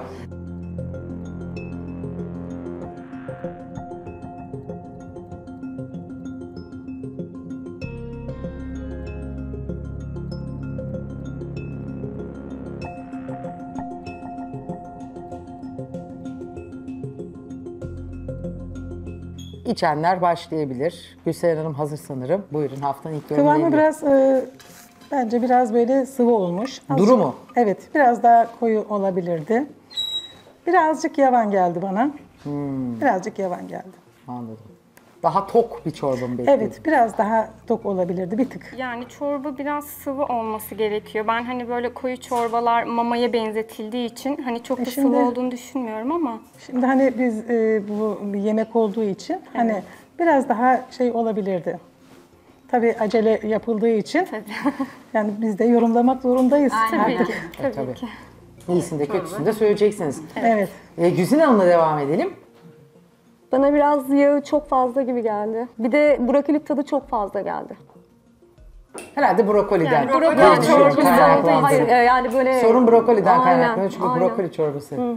Evet. Brokoli zaten. Hayır öyle değil yani böyle nasıl diyeyim koyu düşmüş sanki brokolisi içinde. Normalde az attım. Yani bir küçük brokoliden daha az attım. Ben de tam tersini Çok söyleyecektim. Az gelmiş brokolisi Evet, evet. Hani diyecektim. sırf bu Ben çok de çok brokoli alamadım tadı sizin gelmesin. aslında. Aram olmadığı Evet, ben için de aynı brokoliyle fikirdeyim. ondan Ben de daha çok Brokolisi brokoli tadını almak az, isterdim. bana da az geldi yani. Bana da az geldi. Ama Güzin Hanım öyle gelmiş. Çok brokoli tadı almadım yani ben. Peki Ben bu çorbayı hiç içmedim yani bilmediğim için. evet beğendin mi? Bilmiyorum biraz bana şey geldi yani. Ne geldi? Süt tadı gibi bir şey geldi. Zaten sütlü brokoli çorbası. Beğenmediniz mi Meftune Hanım?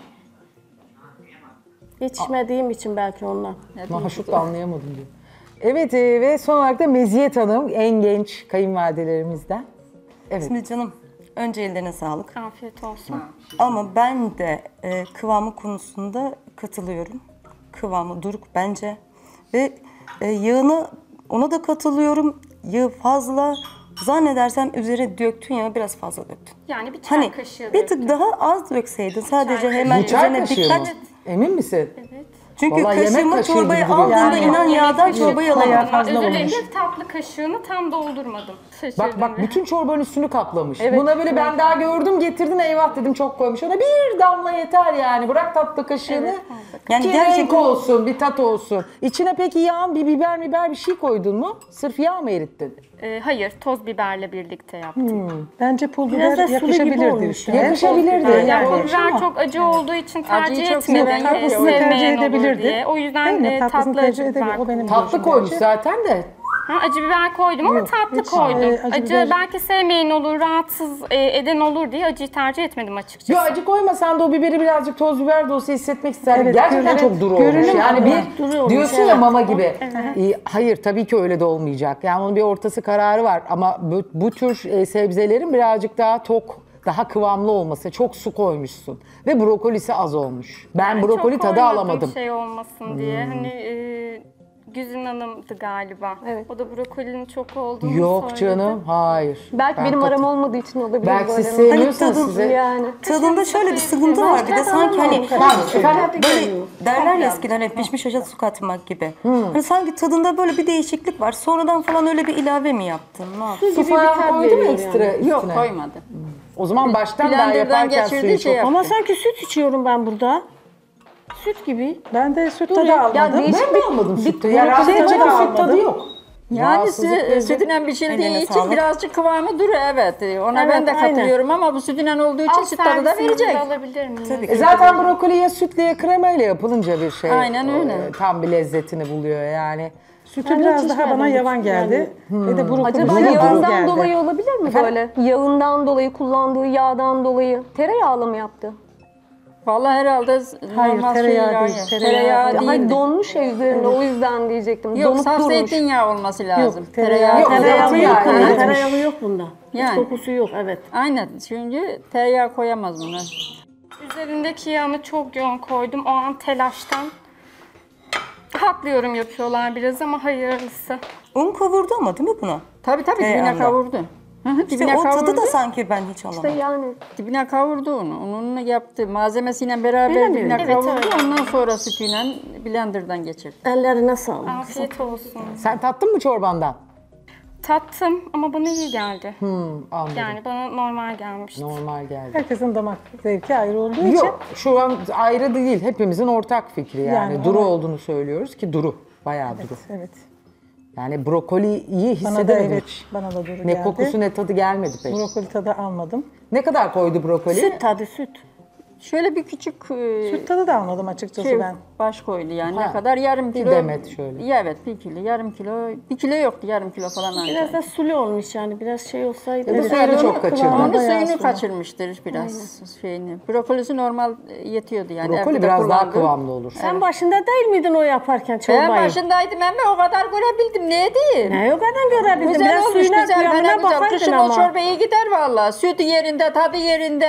Ama gelini takip kıvamı edecektin duru. işte. Ettim Keşke onu da takip bir ettim kontrol yanında. etseydiniz. Ettim.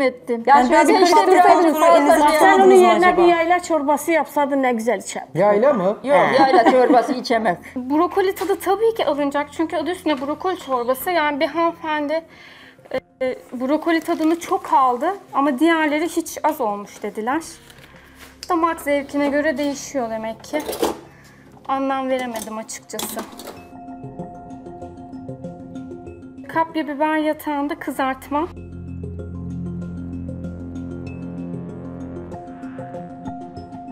Ispanaklı beyaz peynirli kişim. Bence güzel oldu. Kokusundan güzel olduğunu anlıyorum. Umarım kayınvalidelerimiz de beğenir. Sıcak da oldu. Tam istediğim gibi. Sen nerelisin? Ben Tokatlıyım. Tokat. Tokat'a özgü çorba var mı? Tokat'a özgü çorba yok. Naneli çorba var ama o da buraya gitmez. Belki giderdi vallahi. Yok gitmezdi. Çorbamız iyiydi daha azıcık Ama niye gitmesin? kaçırmışsın. Hani sizin yörenize özel bir Yani çorbaysa kıvamı, eğer. tadı, tuzu yerinde oldu mu? buğday çorbanız var mesela. He, o buğday çok güzel çorbası oluyor. işte, o ayran çorbası diyorlar, dediğim çok o değişik çorba. oluyor, güzel He. oluyor yani. Ayran aşı. Kendine Ayran dedim aşı. ama o bizim bildiğimiz Ayran anne bunu aşını ben yapalım yapardım. dedim. Geçen programda yaptılar. Kimse beğenmedi. Ben de vazgeçtim. Muhteber teyze senin beğenmediler mi şeyini? Aa, Çorbanı? yok ben ben beğenmediler yani bayanlar beğenmedi. Ha programda izledim. Programda Ben de sen beğenmediler. yaptın senin çorbanı. Tamam, yok ben yani programda yapacaktım. Geline yaptıracaktım ayran aşını. Sen güzel yapıyor musun teyzeciğim çorba? Aa, mis gibi yaparım Ne vallahi. en güzel hangi çorba yapıyorsun de bakayım. Ayran aşı. Ha Ayra tam da bahsettiğimiz çorbayı yapıyormuş mis. Sen günün de öyle yap o zaman. Ben yapamam. Gelin ben yapamam dedi. O koy Benim çorbası. gelim de dedi ben yapamam. O koyu çorbası çünkü. Gelinler koyu çorbası bilmiyor. Bildiklerini yapıyorlar. Ama Ama işte sen de bizlere de yanlarında onları durursan ya, öğretmek düşüyor. gösterebilirsen. Onların bilmediklerini bize O öğretmeliyiz onlara. çalışıyordu bir senede evde canım benim bir senede. Şimdi biz kademe kademe. Şimdi benim gelinim var, bir de kayınvalidem de var. Benim de var. Şimdi ben kayınvalidemden öğreniyorum. Öğrendiğimi gidiyorum gelinime aktarıyorum. O İnşallah zaman böyle bir dahakine ola ki gelininiz kazanamazsa sizi kayınvalidenize alalım. Siz gelin olarak yarışın. İnşallah. Vallahi ben çünkü çok genç. Sen de onu evde öğretecektin ona. Maşallah. Gelini evde öğretecektin, eğitecektin sen onu. Bu benim bildiğim çorba değil zaten. Gelinin bildiği çorba. Benim bildiğim ayran aşı. Bilmediğim çorbayı nasıl öğreteyim ben geline? Peki sizin oralarda madımak çorbası mı oluyor, yemeği mi oluyor? Madımağın yemeği oluyor, çorbası Yemeği oluyor. oluyor. Evet, Yaptılar çok bizde, da güzel de oluyor, evet. Çok Güzel oluyor da onun yemeği oluyor. Ama sanki biraz daha hani böyle dursaydınız yanında da hani biraz daha ciddiye almasını sağlasaydınız. Yani çorba yapımı. Bildiğim kadar sağladım. O da bildiğini yapıyor. Şimdiki gelinler kaynana dinleyen mi? Ben biliyorum, ben yapıyorum Ama diyor. şimdi bir de şöyle bir problem var. Kayınvalidemiz zaten çorbayı ben bilmiyorum diyor. Çorbayı zaten gelinim Ama biliyor bilmiyorum, diyor. gelinim Hani kendi biliyor. bilmediği Tabii bir ben çorba bilmiyorum diyor. gelinine nasıl müdahale edebilsin Kadıncağız ki? ne yapsın? Ben Sen ayran ismini aşı olsa unuttun ben. karışırım. Ama bunu bilmiyorum. Ayran aşında gelinimiz tercih etmiş. Aynen öyle. Evet. Ama en azından duru olduğunu falan görmeniz lazımdı diye düşünüyorum. ama- Yani. Anne sen yaşlısın, onun kıvamını bilmezsin dedi. Öbür kaynanaların lafına bakarım ben şimdi dedi. İki kayınvalide haksızlık yapacak gibi yorumlar yapıyorlar. Acımasız yorum yapıyorlar. Yani korktum. Kayınvalidem de biraz sessiz kaldı açıkçası. Ondan da biraz moralim bozuldu. Kayınvalidem beklediğim gibi savunmadı.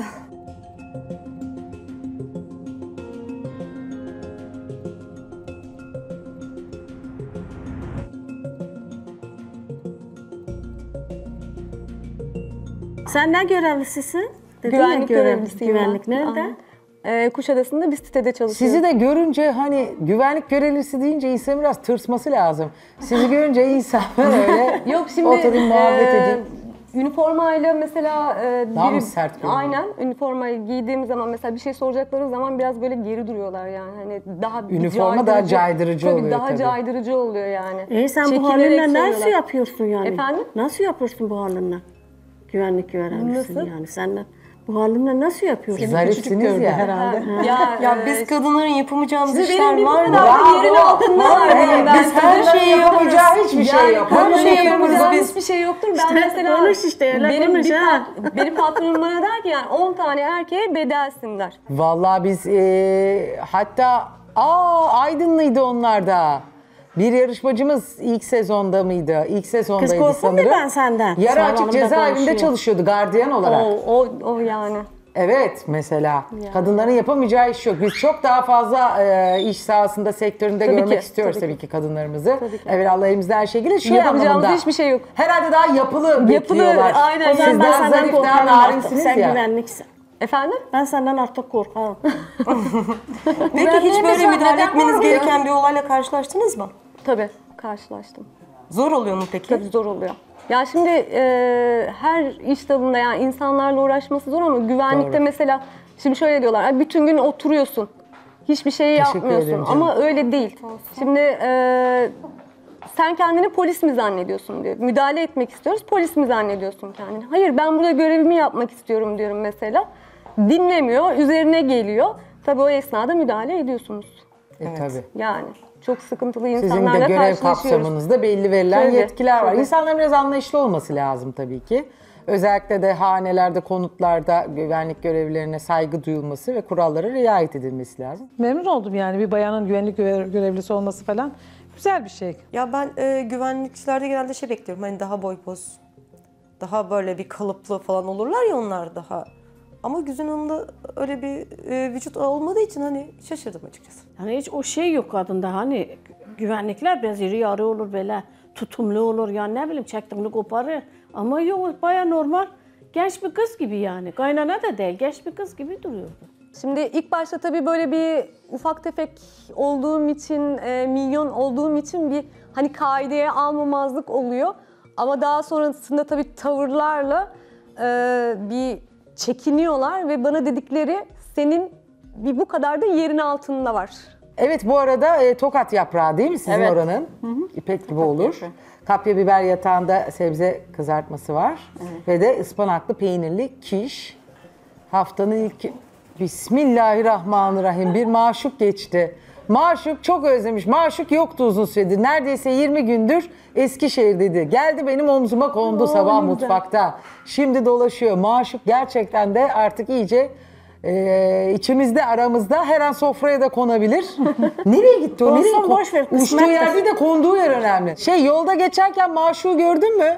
Şahine. Evet, Şahine Maşuk. Ben korkuyorum biraz. Vallahi. Evet, o yüzden çok korktum mutfakta hazırlarken. Dolaşıyor vallahi.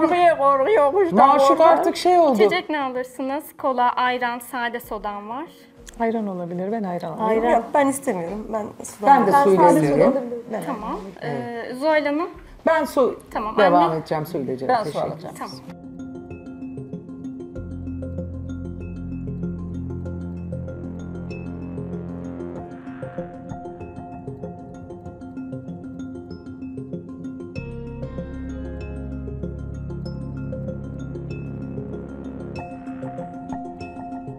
Evet, ufak ufak böyle yavaş yavaş 3 çeşit yemeğimiz var ara yemek tabağında. Ben yorum yapabilir miyim? Buyurun Dolma Gülseren Hanım. tuzsuz olmuş. Tuzsuz. Evet, bana tuzsuz geldi. Kıvamı yavan geldi. Yani baharatımı artık bir şeyse eksik geldi. Lezzetini Lezzeti, eksik mi buldunuz? Yani dolmayı ben beğenmedim. Dolmayı beğenmediniz Evet, Gülseren Hanım. beğenmedim. Kişi de bu da tuzsuz geldi bana. Tuzsuz. Bana Peki tuzsuz pişmesi geldi. nasıl, lezzeti, tartı? Evet, pişmesi güzel, kıvamı yerinde Tabanı, ama evet. tuzsuz geldi. Bir de baharatı az geldi. Biber de pişmemiş. Pişmemiş. Bana çok sert. Bak aşırı Öyle derecede. mi? Çok sert geldi. Biberin iç dışı zaten o kadar bir şey. İçinin de kızarttığını yaptı gelince. Yok, bayağı çiğ geldi biberi, bayağı çiğ. Ama çok güzel şimdi de kızı yapıyor. Yanıyor kızartma ya. Ama bir tık daha olabilirdi yani. Tamam yok yanıyor da yanıyor. şimdi. Bakar mısın sen dışına? Yanıyor Biraz da oldu yani. mu da yanıyor. Çiğ diyor kapya biber hanımefendi. Evet. Yani kapya biber çok kızartıldığı zaman kabuğundan dolayı yanıyor. Yanık bir görüntü Evet. olmasın diye çok bekletmedim. Bayağı Ama da çok da sert. çiğ bırakmadım tabii. Yani Nereden aynen. baksanız 4-5 dakika bekledi tavanın içinde. Bir tanesi Bana bir da tarafı. çok çiğ gelmedi yani. Çünkü çok İdeal geldi. kızarttığım zaman Bayağı böyle bariz bak böyle hıtır hıtır yapıyor işte yani. çok kızarttığım zaman kabukları Yani- yanıyor. O yüzden yanık tadı ya da yanık O görüntüsü zaman da olsun yanık tadı istemedim. verecekti çok şey yapınca. Yok azıcık daha bir tık daha pişebilirdi. Ayrıca kişiniz güzel olmuş ama kıvamı güzel. Baharatı biraz bana yavan geldi. Tuzsuz geldi biraz. Dağılmıyor ama yani biraz daha böyle nasıl desem biraz Yani içi. kremanın İçi. ıspanağın içine krema katıyorum. O krema çektiği için ıspanaklı peynirli bu şekilde oluyor. Ben daha önce Bana çok yavan yaptım. geldi. Yani baharatı da az geldi. Afiyet olsun. Teşekkür ederim. Buyurun Ellerine Güzin Hanım, sağlık. sizle devam edelim. Üstünün kıvamı çok güzel olmuş. Ispanağı falan çok güzel olmuş peyniri. Ama hamuru kıtır kıtır değil. Yani işte dediğim Yani gibi pişmemiş. ıspanağın Şimdi içine krema tart hamuru attığım biliyorsunuz için olması gerekiyor. Evet. Yani hani o kıtır kıtır olması ıspanaktan dolayı gerekiyor. alt tabanı tabii kuru olmaz. Çünkü krema yumurta atıp için harcını hazırlıyorum. Ondan dolayı altında bir yumuşaklık olmuştur. Ama kenarları kıtır görünüyor bence. Hayır şimdi Bence şöyle de bir şey. görünüyor. Alttaki Kenarları hamuru biz kıtır. mesela yaptık, denedik. Kıtır kıtırdı. Hani tuzlu kurabiye nasıl olur? Peki Tart neli hamuru. yaptınız? Aynen.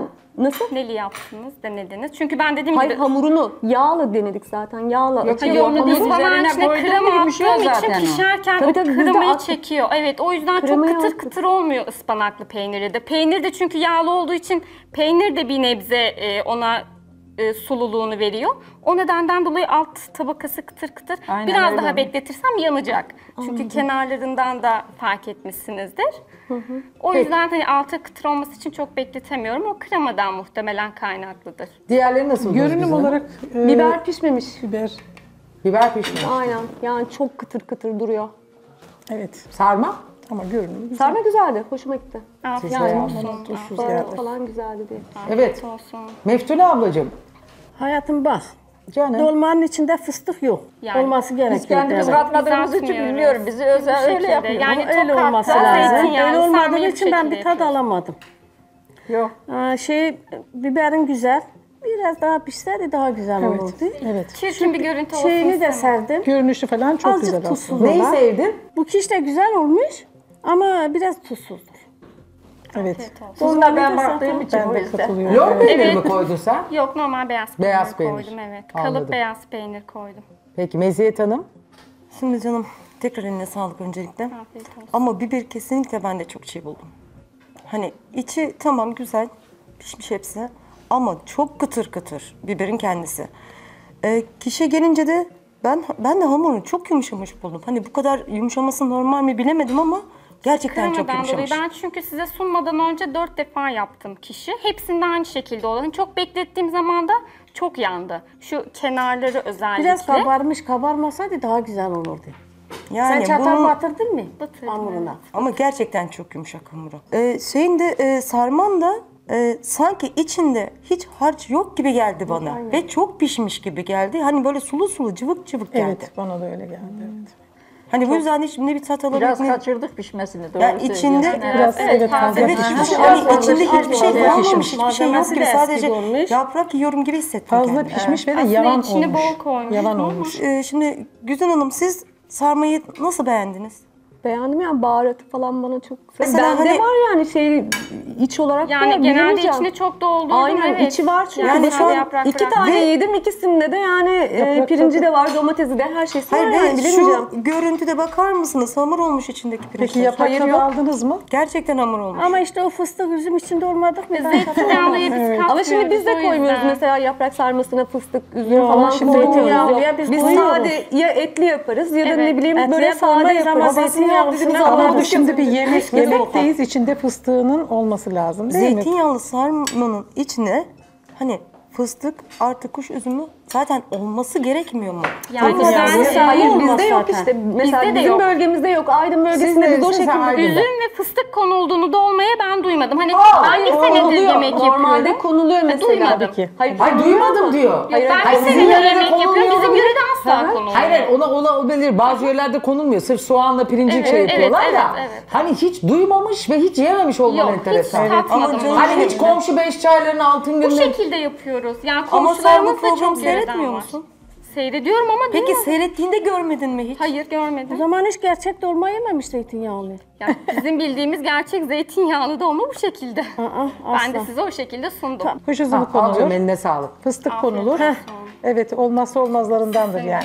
Yani bakın bölge bölge doğru konulmadığı yerlerde var. Ama aslında zeytinyağlı sarma dediğiniz zaman ki bu sadece yaprak sarması için de değil dediğim. Evet. Zeytinyağlı lahana sarmasına da kuş üzümü fıstık girer. Biber dolmasına da. Birazcık tarçın girer. Hafif bir tatlılık Biz de olur. etliye kuş üzümü veya fıstık koymuyoruz etli olarak. Etliye konulmaz. Evet, Zeytinyağından bahsediyorum. Evet. Yani bir de- bayağı iç pilav gibi olur içi bildiğiniz neredeyse. Evet. Hiçbir şey beğenmediler. Kişinin hamuruna çok yumuşak buldular. Zaten krema katıyorum yumuşak olacak. Biberler pişmemiş dendi. Çok pişirsem yanacak zaten. Bu sefer yanık diyecekler. Yani has zeytinyağlı sarma da olur ama bölge bazı yörelerde konulmaz o Buraya doğru. salça koydunuz mu siz? Yani çok Salça da yok. renksiz. Salça koymadık. Çok Salça- renksiz. Domates sosu koyduk. Domates sosu mu koydun? Sos koyduk. Yani o kadar renksiz gibi de içi hani Salça koymadık. Domates sosu koyduk. Ben kapya biberini beğendim. Hanımlara çiğ gelmiş de olabilir kapya ama bana biberini ideal beğendim. geldi. Yani çok da fazla kızarmasını. Afiyet olsun. Çok Yani kızardığı yarı zaman kızartma. kabullanıyor Zaten o bir de zaten. yatağı hani- Ha, evet közleme olsa evet çok pişmesi Evet, gerekiyor közlemiyor. ama Zaten o- kızartma bu şekilde. Evet ben beğendim şeyi. Afiyet olsun. Kişinin de tadı güzel. Birazcık daha tabanı sert olsaymış Aynen. tam olacakmış. Biraz daha çıtır olacak. yarım olmuş. Biraz daha kıtır olabilirdi ama evet krema ve peynir ve tadı ıspanak. güzel. Kıvamı biraz içinin kıvamı Ne biraz olmuş yaş biliyor olmuş. musunuz? Şöyle bir sorun olmuş ablacığım. Malzemeyi çok tutmuş.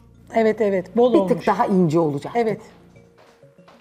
Birazcık çok koymuşsun malzemesini kişinin. Biraz daha az, birazcık daha ince olsaydı şu kadar kalınlıkta tam olacaktı. Malzemede tabii hem krema hem peynir Evet, hem evet, ıspanak çökünce evet, ıslatmış alttaki hamuru. Haklısın. Evet yani ben evde Ama dediğim tadı çok gibi güzel. 3-4 kere yaptım. Bence Hepsinde tadı hamurum güzel. bu şekilde olmuştu. Evet.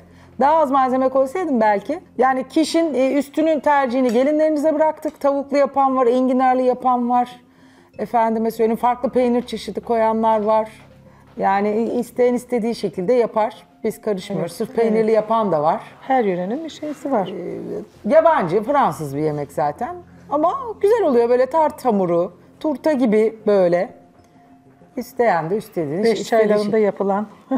Yani güzel artık çoğu insan yapıyor yani. Beş çayı da kalmadı Allah'a şükür.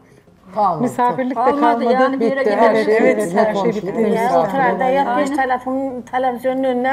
Hem ye hem izle boş versen. Torunlara kim baksın? Anneler televizyon izledik. Ben büyüttüm torunları da. Yok ben büyütemedim daha. Aynı evdeler geliniyle 9 yıldır. 2 torun bakıyor. Beraber Gelini gidiyorsun. çalışıyormuş, 1 senedir Bir evdeymiş. senedir evde gelin. Çocuklar da çok düşkün diyor şeye. Sarmanın içinde kuş üzümü ve fıstık istediler. Ama ben kendi yöremde asla kuş üzümü ve fıstık olan bir zeytinyağlı sarma yemedim de, görmedim de, duymadım da.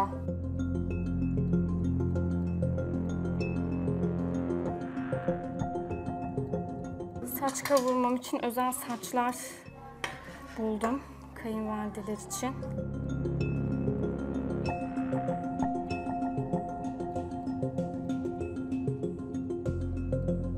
Yani yaprağınız güzeldi ama tadı yoktu yani. Suda mı fazla tuttunuz? Suda beklettik evet. Gelince Ha, çok suya fazla koyduk. Çünkü beklettiniz o zaman. tuzluydu. Suyunu alsın diye. O yüzden suda beklettik. Herhalde çok beklemiş. zaman Yaprağı çok da mayhoşluğu, ekşiliği de Bence de. gidecek. Ekşiliği, mayhoşu gitmiş aynen. Ha, beklettik. Gelince yemeye başlayınca hemen bir de ılık Tabii suya ki koyduk. burada- Onu. Tuzluydu çünkü. Bir de zamanla yarıştığımız Tabii, için bir de yani haliyle. aynen öyle. Yani olabiliyor. Sarmamı hiç beğenmediler. Ben ondan çok umutluydum. Dediğim gibi yani içinde farklı şeyler aradılar. Bence o yüzden normalde tadı ve içinin dolgunluğu gayet iyi. Bir kayınvalide çok beğendi. Yaprağını Tokat'tan, anneannem bahçesinden topladı, gönderdi bize. Sırf bu yarışma için. Neyse muhtarımız sen konuş. Öyle olurdu yoksa öyle olurdu. Nasıl olurdu zeytinyağlı? Ya şimdi ön pişme oranı çok önemli değil mi sence de abla? Hani arkadaşla tartışıyorsun ya diyorsun hayır. böyle değil böyle olur. Ama şimdi arkadaş beğendim dedi ya. Ben de diyorum ki hani sarma beğenilecek gibi değildi. Hani neden beğendin? Nasıl beğendin? Tamam, o Çünkü zaman içi pişmemiş. beğendin. Mesela siz katılmıyor musunuz bana, içini gördünüz? Evet aynen. Hani artık hamur olmuş. Yani bir güzel Olmuş, hamurlaşmış. olmuş. İçinde Hani şey yok, kestiğimiz malzeme zaman yok su yani. akıyor yani. Sanki su yiyoruz gibi hissettik biz bunu. Hayır bende su yoktu özellikle o yani. yüzden Ben onu sordum. anlatmak Hani nasıl istiyorum. beğendin? Bana denk gelmedi yani orası. Onu söylemek istiyorum. Bana öyle denk gelmedi Hayır diyor. bana öyle denk Mezzetin. gelmedi. Benim 2 tane yediğim Allah Allah. sarma ikisi de çok güzeldi, lezzetliydi yani. Benim hoşuma gitti. Ne suyu vardı ne bir şeysi vardı. Enteresan. Yani Aynı enteresan, şey. ben de onu anlayamadım yani şu an. Gerçekten ilginç. Vay vay vay. Sarmanın içi bomboş. Ne salçası, ne karabiberi, ne kuş üzümü, ne fıstığı, hiçbir şey yok içinde. Olur mu öyle şey, nasıl bilmiyor ya? Biz mesela hiç kuş üzümü de katmasak, yine onu etsiz de yapsak, yine salçasını bol koyarak, karabiberini, pul biberini böyle yediğin zaman ağzında lokum gibi olur. Ama o yok, bomboş dolma, beyaz, bembeyaz dolma, içi boş. Sunumlarıma çok güveniyorum çünkü çok uğraştım. Yani bu saçları bulmak için ben sabah 9'dan akşam 5'e kadar gezdim. O yüzden umarım beğenirler. Yani lezzetli de olduğuna inanıyorum. Sunumlarıma +1 puan istiyorum. Evet, sunumu nasıl buldunuz hanımlar? Sunum çok güzel görünüyor. Yani gerçekten de bizim programımızda bilmem kaçıncı kez yapılıyor bu saç tava. İlk kez böyle bir sunumda yiyeceğiz. İnşallah lezzetleri de tabii ki sunum sunum çok önemli güzel ama görünüyor. yani Bakalım şu tadına. servis tabağı beni mest etti. Evet. Onu söyleyeyim. Bu çok önemli bir şey. Yani bakın insanın iştahı açılıyor, yeme şevki geliyor. Yani ve saç tava. Şimdi normalde saç tava gelir ortaya. Ailemizde yemeğe gittiğimizde hemen herkes böyle bir daldırır o bazlamasını şeyini. Şöyle bir tava. Ama tabii böyle bir şey olmayacağı için. Tabaklara getiriyorlar. O zaman da soğuyor, ediyor. Kuşbaşı et gibi. Ama böyle şu çok şirin. Olması gerektiği gibi. Ve olması gerektiği gibi. Sunum olarak şahane. Tabii ama tadına da bakacağız. Tadına bakacağız. Sunumu çok güzeldi. Mesela saç kavurmanın getirmiş olduğu tabağı, şeysi falan, sacı çok güzeldi. Hoşuma gitti yani.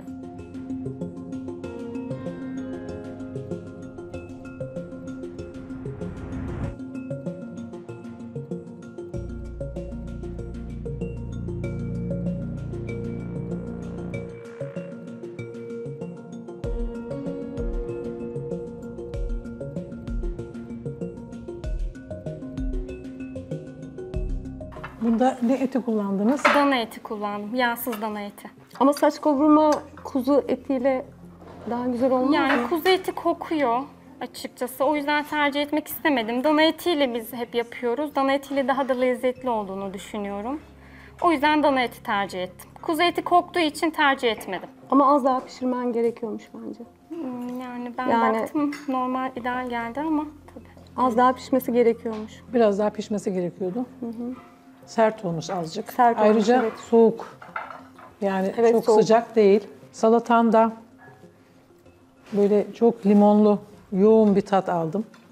Size Ben de bilmiyorum aynı öyle şekilde. geldi mi? Böyle Çok ilk ekşi. aldığımda böyle Aynen, gözümü çok ekşi. kıpırdattım yani. Aslında limon suyunu çok katmadım dedim. Tuz ve limonu özellikle çok az tuttum ki tekrar isterlerse Bana mı kendileri geldi artık takviye bilmiyorum. yapabilirler diye. Biraz zamandan dolayı olabilir ama biraz böyle ölmüş gibi. Salatayı son dakikada yaptım. En son yaptığım yemeğim salata. Neresi sönmüş gayet Yok, diri ya. kırmızı lahanası falan biraz bana böyle Gayet diri. Aynen öyle. Neresi salatanın varmış nesi Allah aşkına? sönmüş? Yorum yapmak için değil mi? Yok, Yorum çıtır yapmak çıtır için. yorum yapmak için değil. Şeyleri güzel canım. Ama isabetsiz bir sebzeler yorum güzel. olduğunu söyleyeyim. Bana ne bileyim artık bana mı öyle geldi bilmiyorum. Lahanalar Yok, biraz yok, böyle hani lahanalar falan güzel. Çok çıtır Biraz çıtır, diri diri. geldi. Sadece ekşi olmuş. Pilavın da diri geldi bana. Diri. Evet. Arpa şehriye diri olur biraz ama. Yani normal pirinç pilavı ya da bulgur pilavı Yani gibi bir tık olmaz. daha pişebilirdi bilmiyorum O arkadaşlarım zaman da ne çok der ama. lapa olur. Çünkü arpa şehriye öyledir. Hani suyunu çok az da koysan lapa, çok çabuk lapa olan bir bakliyat. Doğrudur Zaten ama ağızda bir- birazcık dirilik Bir tık bırakması bana lazım. böyle sert, biraz böyle dişe çok sert geldi yani. Azıcık daha pişebilirdi. Tamam kıvamı falan çok güzel. Hani İşte biraz daha tane pişse bu tane sefer olmuş. lapa olacaktı. Güzel. Artık onu bilemiyorum. Saç yani. kavurmanın lezzetini beğendiniz mi Gülseren Hanım? Yani biraz eti bana nasıl desem ağır geldi sanki ya. Ağır. Dana eti nesi ağır? Biraz böyle yoğun et tadı, çok yoğun et tadı aldım. Yoğun Ve et de tadı soğuk, ne demek ya? Soğuk yani Et zaten Kavurmadan yemek ete etten kalması oluşuyor. bekliyorsun. hani onu bastırmamış şeyi mesela etin tadını baharatları bastırmamış Şöyle yani. diyebilirsiniz, baharatı iyi değil dersiniz. o ayrı. Baharatı biraz yavan olmuş. Baharatlı biraz daha olsaydı herhalde bu etin tadı da yani yoğun tadı kaybolabilirdi diye düşünüyorum yani.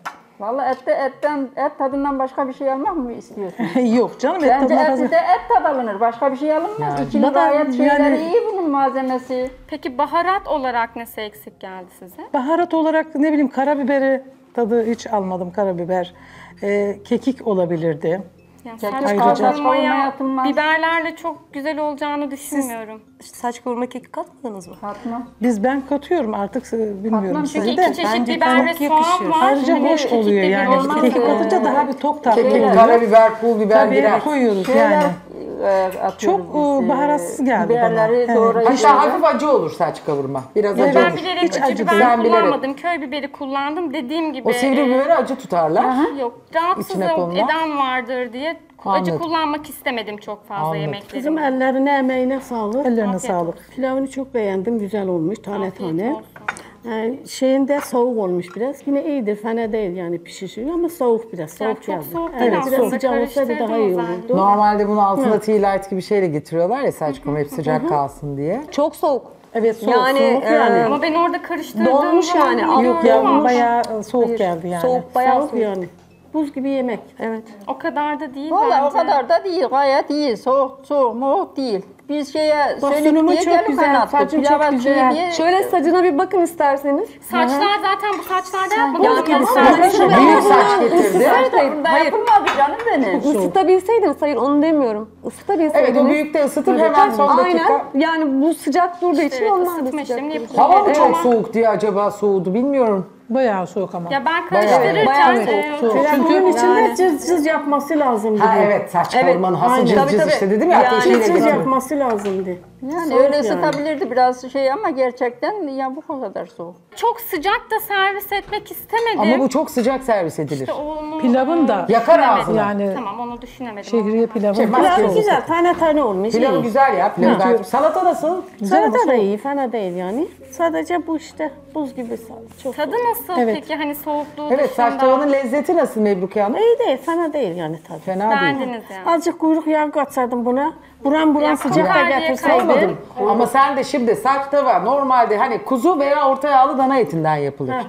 Ama içine biraz da kuyruk yağı konulur. Tabii tabii. Yani onun Şimdi sen hakkında çok kokar diye tereddütte kuzu kullanmadın. kaldım. Kokar diye kuyruk Ama yağı koymadım. Acı bazı olur diyorsun ki yemeklerde kuyruk yağı aman istemez. kullanılıyor. Ama şimdi bu yemeğin hakkı odur. İşte et Yağ yemek- da olacak. O yağda Biraz çıtır acısı da çıtır olacak. böyle dumanlı dumanlı. Et Hayır, yemeklerinde bir de çok böyle- kokuyor eleştirisi Ama olduğu için olmaz. kullanmak Ama istedim. saç çok sıcak olması gerekiyor yani. Bir Buraya de- geldiği zaman sıcak sunum Yani yapılması ideali gerekiyor. kuzu etidir bunun. Ha orta Yani, yağlı tabii, dana tabii. da olur. Kuzu eti. Ama sen şimdi bırak onların ne diyeceklerini. Yani bir yemek neyden yapılıyorsa onu koyman lazım Yani. senin. O senin sorunun değil yani. Puanlarda da Keki, Olmaz karabiberi, öyle. Yani pul baharatı biberi çok olsaydı, bir de sıcak olsaydı harika bir Salata yemek Bence biraz olurdu. daha da pişmeli. Limon mu Evet, limon suyu mu? ona da limon suyu katılıyorum. kullandım. Hazır limon suyu mu? Evet. Aa, Serviste gecikmemek için hazır limon Demek ki suyu. salatada Ama işte o bak yüzden ilk çok aldığımda ekşi bir tadı evet. var. O Ya yüzden salatada hazır başka bir limon suyu anormallik de kullandım. sezinlemediniz mi? efendim? Salatada başka bir şey. Hani bir Sezinlemedik sıkıntı. mi? Hani şimdi mor lahanaları farkında mısınız? Hani yemek istesek aslında yemeyeceğiz gibi. Doğradığında ince ince doğrayıp Evet, şöyle biraz iri tuzla- doğranmış değil mi? Biraz öldürmedin mi? Yok tuzla öldürmedim doğrayıp direkt Mesela katladım. şeyler Kış- falan mor lahanalar pardon. Evet kıvırcık sanırım bu. Göbek. Göbek Evet. salata. Çok büyük değil mi? Yani göbek iri doğranır. Hani göbek doğrama salata- şekli de- Göbek salata da iri doğranır zaten. Kıvırcık gibi doğranmaz ki. Olur mu bu kadar bak şimdi? Ya tamam, Nerede çok ama büyük? Bize çok büyük gelmedi de. Kökü geldiği için öyle olmuş muhtemelen. Size Dikkat bir ettim parça aslında. söyle Hani ben yani. oradan şimdi böyle bir yemek Size istedim büyüğü ama denk önce gelmiş. yemedim. Evet. Bana da denk geldi. Yutamadım. Sizin de mi? Hani Aynen, normalde bana da biraz denk iri geldi. doğranır zaten. Yani. Ama son dakikada yaptığım için de doğru. Kökleri iri kalmış olabilir. Hani Yani şöyle bakabilirsin. Hatta şey yapamadım. çok Bayağı parça büyük. parça yani. Benimkisi Çok biraz parça daha parça. Zaten Bence iri de öyle. kocaman. Tamam da orada ne Farklı var farklı sanki? olmuş. Kıvırcık Hayır, gibi çok yemekte ince çok doğranmaz. zorlanacağımız şekilde. Hani biraz daha böyle küçük doğrasa daha rahat Yemeğe yiyeceğiz. çatala Mesela kadar rahat elini ederdik. alırsan hiçbir Bence şey de. olmaz. Gayet güzel Bende de yenir çatala vallahi. gelmiyor işte. ya bak şimdi bakın hani ben bu şekilde tutuyorum. Size de Şöyle iyice de edersin, büyükleri ya. gelmiş. Evet, Size evet. sadece kökü gelmiş. Aynen öyle. O yüzden olmuş. Size kökü gelmiş. Ya bir de limon kullansaydım bence daha Artı bir de çok güzel ve ekşi. iyi olurdu. Ha limon evet. Şimdi biz ilk defa böyle bir şey görüyoruz. Limon Yani suyu, genelde limon genelde serviste değil. gecikmemek için. Bugüne kadar hem bütün Keşke katılanlar gecikseydin kızım sen de limonunu. ilk Evet, kez aynen. limon suyu kullanan birini görüyorum. Evet yani keşke limon kullansaydım. duydum yani. Evet aslında bir de limonu kesip de sıkmak daha kolay değil mi? Aynen öyle Yani içine hani o atsaydın. çekirdeği İşte o zaman da kaçmasın, limonu bütün servisin yer atmış derdin. gecikmesin. O yüzden Vakti yetmemiş olabilir alelacele olabilir. Peki siz yemeği nasıl buldunuz Meziyet Hanım? Yemeği ben gerçekten soğuk buldum. Artı baharatsız buldum.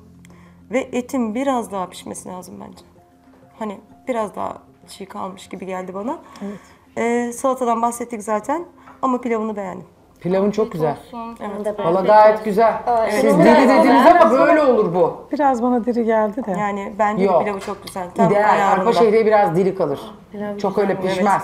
Salatam da güzelmiş. Limon suyu biraz bozmuş ama güzel bence. Ben beğendim. Yoğun tarafı bana geldi herhalde. Limon suyu evet biraz onu şey yapmış ama yani pilavın çok güzel.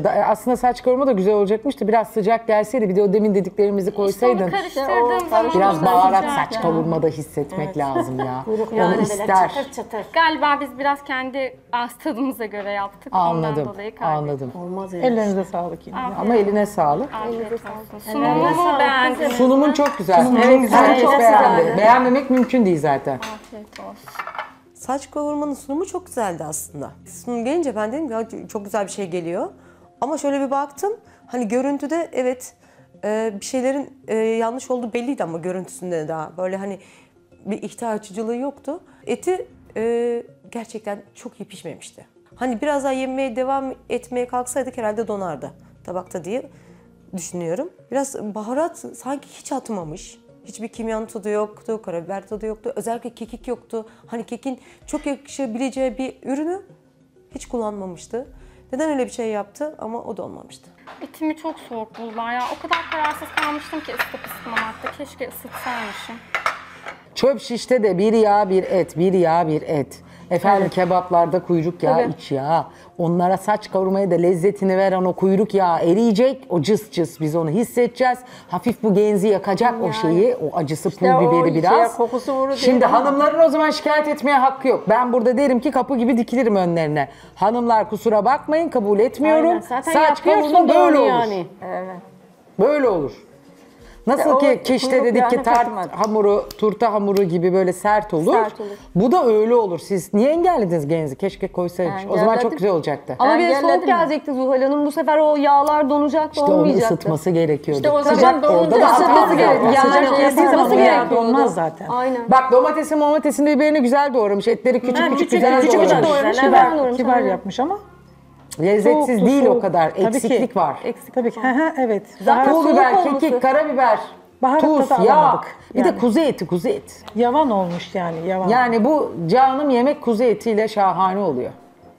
Şimdi Yani onu da onu Zuhal Hanım- zaten göze alacaksınız. Saç kavurma yemeğe gidiyorsanız veya yapıyorsanız o gün ben yağlı yiyeceğim, alacağım o kalorileri ama yakarım sonra diye o yola baş koymanız lazım.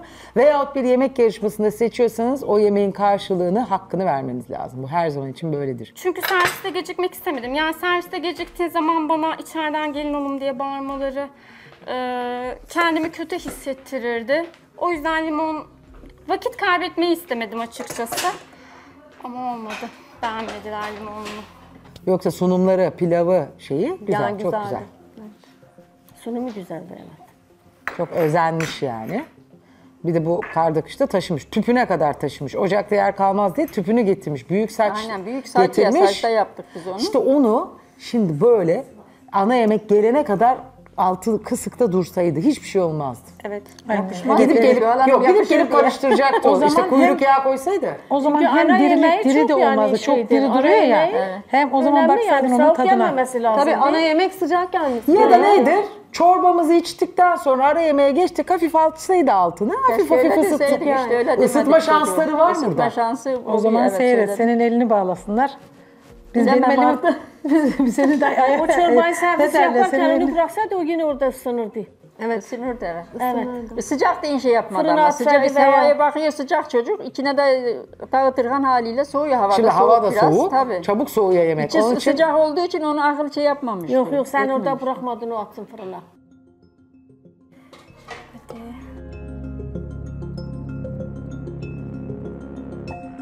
Saç kavurmaya kuyruk yağı ben kullanmıyorum.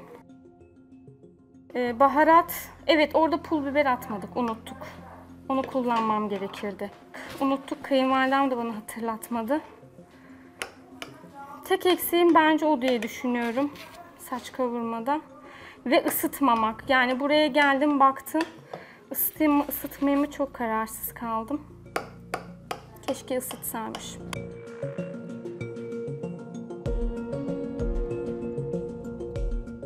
Neyi? Bıraksaydın o atardı fırına sıcak olurdu. Ana yemek. Fırında mı ki şeyi de Fırına saçta da ya. sadece ısınırdı saçta Saçta fırının saç ne işi koca var? saç fırın kadar saç var Ama zaten. tamam, ne sacını yapacaksın? altına açardınız açsaydı mesela evet, yani. işte o, O şekilde sıcak diye gelebilirdi. aldandığından Ocakta da dağıtırken olurdu. de haliyle orada soğudu atılırdı, biraz. atılıyor yani. Niye orta ızgarayı çıkardığımda fırın içi bomboş kalıyor. Yok yok Ben büyük saç yapmışım abla yani. sığmaz. Büyük saç. Çayla sunacaktım ama unuttum. Bu şekilde oldu artık. Hadi burada da ısınır zaten de. Onu sıcak diyen kendisi ısıtmayı akıl etmemiştir. İçi sıcak ya dağıtırken de Deseydin ya sen orada. onu benim aklıma gelseydi ben derdim zaten. Ve padişah nesiydi? Padişah yastığı. Ha yastığı. Niye benimle uğraşıyorsun sen? Onu diyeyim yaşlıyım. Ama Bunu sen ikimizden gelin kapıda kuyruk da yağı kartı. koyacaktı. Sen niye koymadın gelin kuyruk yağı koysun o şeye? Kokar Ana ben başımdan yemeği. pay biçeyim. Kokunca ben yemez Sen misafirlerim yemişsen dedim. diye biz yerdik. Seninle ben konuşmayak. Gençler yesin de biz nasıl yiyek? Yaşlıyız damarlar dolar ondan Yok sonra. yok hiçbir şey olmaz valla damarlarımıza. Yiyeceğiz 2 çatal Yok şurada. çatal yiyeceğiz Ayda ya. yılda bir. Ben seni bilmem ben de 30 yaşındayım. Ya 30 yaşında. Evet. Ona bakarsan ben de 18 yaşındayım ama kara çıkarken hepsini solladım çıktım vallahi tüpüyle beraber hem de. Alkış sana. Bravo, helal Vallahi olsun. tüpüyle çıktım hem de. Ya padişah yastığını yesen. Padişah yastığıydı bu. Padişah yastığı evet. Yani padişahlar böyle yastıkta yatıyor. Demek ki. Padişah yastığı. Bu isim altında ilk kez yapılıyor programımızda. Şu da bu sene başlara bel oldu nereden çıktıysa. Ona da şükür et. Şükrediyoruz efendim. Aha bunlar Zuhal Hanım. Çok haklısın ablacığım vallahi sorma da işte mecburen sağlığımız için biraz daha dişimizi sıkacağız. Maskeye devam. Şükür ona da şükür. Doğru. Mebruka ablaya tatlının en büyük tarafını vermişler. Bilirler Bize de şeker küçük hastası tarafı olunca geldi. ben Bak iyi düştüm. bakıyorlar. Aslında Soframızın herkesten sultanı. kesmeye çalıştım ama. Bak, Siz sana yediniz mi kocaman. Gülseren Hanım? Evet yedim. Nasıl buldunuz? Tatlısını beğendim ben. Afiyet olsun. Evet. Güzin Hanım. Ellerinize sağlık. Ben de Afiyet beğendim. olsun. Güzel olmuş. Güzel değil mi? Güzel olmuş aynen. Ve Meziyet Hanım. Evet, tatlıyı ben de beğendim. Özellikle kestim. Şurasını çok yüksek bırakmışsın ama şerbetini yine almış mıdır diye. Gerçekten almış. Gerçekten bu Ellerine kadar sağlık. kabarık, yüksek bir kek Evet. yapıp şerbetini bu kadar homojen dağıtman, Evet. tadını, yumuşaklığını, kaymağını, pufidik pufidik gerçekten Hatta çok sevdik. başarılı bir Afiyet tatlı. olsun. Yiyebiliriz Bitirin değil mi? lütfen. Lütfen sağlık. yiyiniz. Çok Afiyet güzel olsun. olmuş, ellerine Afiyet sağlık olsun. beğendim ama padişah yastığı değil. Normal bir kektir bu. Ama padişah deyince böyle hani daha cafcaflı böyle ne bileyim. Yani daha yumuşaklık süslü püslü bir şey bakımından- olması Ama güzel gerekiyordu olmuş. diye Yani düşünüyorum. Şöyle ellerine tek sağlık. taş, Beğendin bir mi? tane bir yakut, bir zümrüt padişah şeyi. Belki Üstüne yumuşaklık falan şöyle. bakımından padişah yastığı diye adlandırılmıştır. Hani araştırdım ama açıkçası neden padişah yastığı dendi? Tek yazan yumuşaklığı ve büyüklüğü oldu. Güzel olmuş. Şekerini falan, Afiyet kıvamını olsun. çok güzel tutturmuşsunuz. Afiyet olsun. Güzel. Beğendik, Tatlısı ellerinize güzel. sağlık. Padişah yastığı çok güzeldi. Hoşuma gitti. Hafif olmuş. Kekinin mesela şerbetini falan güzel çektirmiş. O hoşuma gitti. Adıyla hiçbir alakası yok işte. Ben de söyledim aynısını mesela Zuhal Hanım'a. Hani padişah deyince böyle daha cafcaflı, daha farklı bir şey bekliyorsun. Ama tadı olarak falan güzeldi. Evet, hanımlarımız tatlıyı çok beğendiler. Ama Onlar ara tatlıyı... sıcağında, ara yemeğinde kaynana yaptı onu. Ana yemeğimde Evet. değil mi? Evet. Senin başına yaptı. Kuyruk yağı koydurtmadı diye kızıyor ona. laf etmem. Ben de kaynana ya. O zaman kaynanadan kıracaksınız onu. Evet, kayınvalidelerimiz tatlıyı çok beğendi. Onlar tatlarını yiye dursunlar. Biz de açık oylama için hazırlanalım efendim, buyursunlar. Yemeklerim çok güzel oldu. Yani sadece saç kavurmamın soğuk ve çorbamın biraz tatsız olduğunu evet ben de farkındayım. Onda haklı eleştiriler yaptılar. Bunlardan kırsa 1-2 puan kırılır. Masam çok güzeldi, çok özendim. Servislerime çok özendim. Özel saç tavalar buldum. Yani günler boyu dolaştım her yeri. Sunumlarıma çok güveniyorum. Tatlımı çok beğendiler. Yani 2 kayınvalide bitirdi neredeyse hepsini. Zuhal Hanım da beğendi. O yüzden en az 7 bekliyorum. Yani çok çok kötü deseler 6 hak ettiğim puan. En az 7 bekliyorum.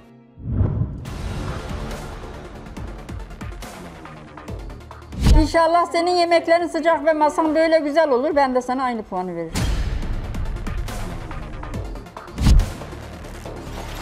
Değişen bir şey yok ki. Masa ortada, yemek ortada. Sen şimdi puan değiştireyim diyorsun. Nasıl değiştireceksin onu sen? Demek ki anlamadım ben. Bunlar anlıyorsa sen anlamıyor musun? Bence belki de bu masada bugün aldığın en iyi puan benimkidir. Evet hanımlar, haftanın ilk açık oylaması için hazır mısınız? Hazırız. Ne yapacağınızı Hazırız. detaylı bir şekilde anlattı arkadaşlarım. Şimdi puanlarınızı yazabilirsiniz. Buyursunlar. Öncesinde ben konuşmak Tabii ki söyleyeceklerini dinleyelim Şahin'e. Masama hepiniz hoş geldiniz. Hoş bulduk. Hepinizi tanıdığıma çok sevindim. Puanlama yaparken ben kendi kayınvalideme de söylüyorum. Yani hiçbir gelinin kesinlikle hak etmediğinden düşük bir puan vermeyin. Çünkü çok zor bir süreç. Siz de yaşayacaksınız. Benim yemeklerimde evet birkaç kusurum vardı. Haklısınız ama puanlama yaparken sunumlarımı, masamı da değerlendirmenizi rica ediyorum. Ve tekrar dediğim gibi yani sadece kendim için değil, hiçbir gelin için. Çünkü buraya çocuğumuzu bırakıp geliyoruz. Yani hiç kimsenin hakkınıza girmenizi istemem. Ben kendi kayınvalideme de öyle söylüyorum. Kesinlikle hak edeni hak ettiğini verin lütfen. Evet, gelinimizin konuşmasına ben de katılıyorum. Şimdi menüde eksik yoktu. Dolayısıyla 3'ten başlayacaksınız puanlamaya. Verebileceğiniz puanlar 3, 4, 5, 6, 7, 8, 9, 10. Bütün hafta boyunca bir kez kullanabildiğiniz için bütün puanları dikkatli puan vermenizi tavsiye ediyorum. Hakkaniyetli vaadilerine olunuz. Beğendiğiniz, beğenmediğiniz yemekleri lütfen tekrar hatırlayın. Buyursunlar, şimdi yazabilirsiniz. Lütfen yazarken kimse birbirine bakmasın. Sunumların güzel olduğu konusunda herkes hemfikirdi ama lezzetler konusunda tereddütler, eleştiriler bir hayli fazlaydı. Bakalım puanları nasıl yansıyacak. Evet, şimdi her gün soracağım size. Lütfen hatırlatın bana eğer unutursam. Şu an herkes yazdı fakat kimse daha puanını açmadı. Onun için değiştirme şansınız var eğer kullanmak isterseniz bu şansı. Herkes emin mi yazdığı puanda? Tamam. Bundan sonra artık değiştirme şansınız yok. İlk olarak da Gülseren'in puanıyla başlayacağız. Ondan sonra lütfen ben değiştirebilir miyim demeyin çünkü yasak. Şu an değiştirebilirsiniz ama. Peki. O zaman haftanın ilk puanı Gülseren Hanım'dan gelecek.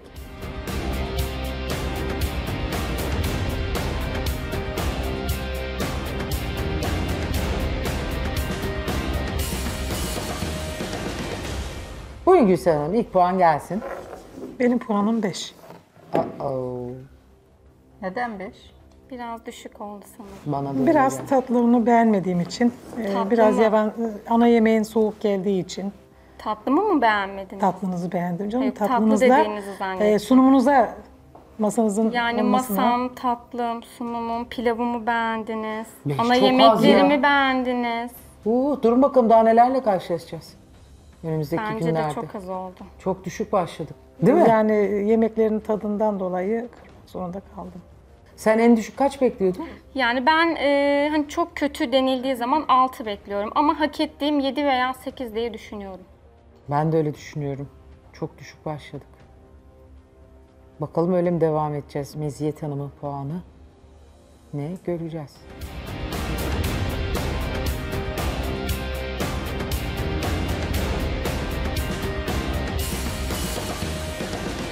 Buyurun Meziyet Hanım. 6. 6 az değil mi? 6. Aslında ben yemeklere 5 içimden geçmişti. 1 puan da ekstradan gerçekten sunumu ve masası için verdim.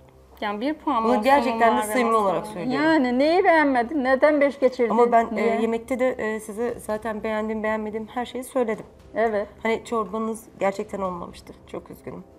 Hani ara sıcağında bir tek dedim hamurun hani sıkıntılı biraz çok yumuşamış. Diğerleri sıkıntılıydı onu da söyledim. Siz dolmayı kapya beğenmediniz galiba Evet değil mi? sarman özellikle Kahvenin içini gerçekten hiç güzel beğendiniz. değildi. Ondan Kişi sonra beğendiniz, pilavımı beğendiniz. bak pilavını beğendim. Tamam, Salatayı tatlım, beğendiniz. sunum. Hayır Yani salatayı beğenmedim. zaten Salata kocaman 3'ten kocaman başlıyor. doğramıştınız. Beğendiklerinize hani 3 yemek beğenseniz 6 yapıyor. Sunumuma ve masama hiç puan vermemiş oldunuz. Şimdi şu an. bak kişi ben gerçekten söylüyorum. Hamuru yumuşaktı. Ispanaklı kişi o şekilde Onu olur. hani çok yansıtmadım ama 5'ti sonradan da kendi sen konuşmadan sonra ben 16 yaptım. Dedim ki bir Diyorum puan ya, daha yani eklemeliyim buraya. 3'ten başlıyor zaten. Hani birer puan sunumlarım, Bence inşallah birer bu masada puan bugün masam. bence belki de bu masada bugün aldığın en iyi puan benimkidir. Bence o yüzden hani belki Yani bu kadar çok az yüklenmemen buldum lazım bana ama diye yine de düşünüyorum. teşekkür ederim. Ama az buldum, öyle söyleyeyim. Bakalım Güzin Hanım En kaç az puanı altı. tercih etmiş göreceğiz.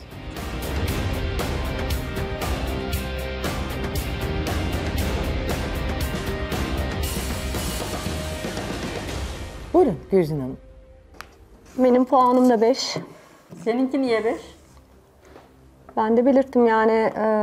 Siz sanki daha çok şey beğendiniz diye. Yani yorumlar sen yapıyorsunuz. nereden de Siz sarmayı da beğendiniz. Kişimin Sadece içini sarmayı beğendim. beğendiniz. Biberi zaten beğenmedim. Onu Biberimin söylemiştim. içini beğendiniz Hayır. ama. İçini beğendiniz. Biber pişmemiş dedim. İçinden kişinin bahsediyorum. hamuru çok kalın olmuş dedim. Tamam, Salata kişimin de çok... malzemelerini beğendiniz ama. Sadece üstünü dedim ama. Hamurunu beğenmediğimi söyledim, Tamam, belirttim. içinden bahsediyorum. Ondan sonra salatanın çok ekşi olduğunu ve limon suyumu kullandığını onu sordum. Sadece tatlın ve pilavın hoşuma gitti. Sarmamı da çok beğendiniz. Ha, sarman işte. Biberimi dediğim gibi biberi çiğ Ama işte buldunuz geri ama kalan içini yani- beğendiniz. Yani masam, Ha, sunumlarım. içiyle ilgili ben şey Demek ki masa yapmamıştım. ve sunumlar yani sizin için hiçbir anlam ifade etmiyor. Ben Yani buradan bunu şimdi çıkardım. 3 tane yemek sayıyorsunuz bize beğendiğiniz. Yani Artı sadece bir de üçten başlıyor. Üç serviste tane ya da sadece sunumda ya da kişi- masada eksiklik olmadığı için sizin kendi söylemlerinize de dayanarak 6 falan en azından vermeniz Zuhal gerekiyor. Hanım zaten ana yemek çok soğuk bir şekilde geldi. Onu da belirttim. Yani bir Ama pilavı sarma bir de beğendiniz. bir sarma pilav Tatlı. tatlı. İşte onu diyoruz Tamam, biz de. 3 tane yemek ortalama birer beğenmişsiniz. puan vermiş olsanız 3'ten başlıyorsunuz. Tabii. 6 sunu masa sizin için Yani sıfırmış şimdi ana demek. yemeğin bence soğuk Şimdi olması kaldı ki yani. yetişmeyen masalara oturma ihtimalimiz var. Efendime söyleyeyim yanmış yemekler yeme O zaman ihtimalimiz herhalde var. hiç puan vermeyeceksiniz. 0 olarak Ama alacağım. dediğim Yani. gibi ana yemeğin zaten soğuk olması yani bir de çorba artı demiştim Tamam, size zaten çok geri aşırı kalan yağ 5 tadı puan var. ana yemeğe kalıyor. Yani tamam onu hani 2-3 puan kırmanızı anlarım. Yani şimdi çorba Ama da beğenilmedi. Onu da belirttim ben beğendiğiniz size. yemekleri Onu da birer puan söyledim. vermiş olsaydınız artı her şeyim tam olduğu için Ya de ben 3 masana puanı falan bir alt. şey demiyorum. Masan sunumun güzeldi. İşte onun demeniz için bir şey gerekiyor. demiyorum. Onu Ama puanlandırmanız gerekiyor. Demedim onu. demeyin. Dediniz, beğendiniz. Dediğiniz ve beğendiğiniz için de 1 puan artı vermeniz lazım. Sunum ve Şu an masa da siz önemli. sunumu ve Ama dediğim gibi masama ana sıfır. yemek ve zaten çorba yani Ya tamam ona bakın başlayalım. beğendiğiniz yemeklerle beraber masası sunumları Ya bir yaprak puan hak sarması. ediyordu. Çünkü diyorum ki Yetiştiremeyenle masasını yetiştiren arasında bir fark olmalı. Bu farkı da siz ancak puan vererek O zaman masaya hiç özen göstermesinler. Sadece yemeğe, yani masaya zaman ayırmalarına gerek yok. Masaya çünkü puan yok çünkü. değerlendirmediniz zaten. Yani aynen öyle. Masayı şimdi son zamanlarda kimse masasını yetiştiremez olduğunu söylemeye çalışıyorum. Hayır, masayı söylemiştim en başta girdiğinde. Çok güzel olduğunu belirttim ben. Şunu demek istiyorum. 3 tane yemeğimi beğendiniz. 8 çeşit yaptım. 3'ünü beğendiniz. Birer puan. 3. Tamam. Artı 3'ten başlıyoruz. Zaten 3'ü yazmak zorundasınız. 6. Siz bana 5 verdiniz. Demek ki masam ve sunumlarım 0. Yani sizin hesap yanlış oldu. altında puan vermiş oldunuz bana. Çünkü sizin dışınızda kimse dolmayı da beğenmedi. Yani siz ekstra dolmayı da beğendiniz. Onu söylemeye çalışıyorum. Ben sadece dolmayı beğendim. Zaten işte tatlı bir de pilav. Tatlıyla pilavı beğendim. 3 tane birer puan. Geri kalan ama çorba, ana yemek ben bunların hiçbirini beğenmedim. Söyledim, belirttim yani. Gelecek. Masa inşallah böyle olur da biz de ama tamam mı, biberi falan kesinlikle söyledim. Salatayı söyledim ben. İçini beğendiniz. Sadece biberi beğenmediniz. İçini beğendiniz. İçiyle ilgili ben size bir şey yapmadım. Hiçbir şey söylemedim. Ben komple biberi hayır. Biberi beğenmediğimi söyledim zaten. Çorbayı da beğenmediğimi söyledim. Peki aynı şeyleri konuşup duruyoruz. Yani bunu söyledim, belirttim yani. Böyle güzel olur, ben de sana aynı puanı veririm. Siz bilirsiniz. Yapacak bir şey yok. Yani siz bilirsiniz. Şimdi ben fikrimi söylüyorum yani. Yeniden bir çizebilir miyim? Neyi yeniden çiz? Puanımı. Aman be ablacığım, ben deminden beridir ne anlatıyorum size? Daha demedim mi biraz evvel değiştirmek isteyen şimdi değişsin sonra yasak? Daha o zaman değişen bir şey yok ki. Masa ortada, yemek ortada. Sen şimdi puan değiştireyim diyorsun. Nasıl değiştireceksin onu sen? Yok. Anlamadım ben. Anlamadım diye bir şey yok. Anlayacaksın. Ben nasıl anlıyorsam sen de öyle anlayacaksın. Bunlar anlıyorsa sen anlamıyor musun? Nasıl hata yaptın, ne yaptın? 3 mü verdin, 5 mi verdin, 2 mi verdin de hata yaptın? Dur görelim. Mebruk Hanım'dan geliyor son puan.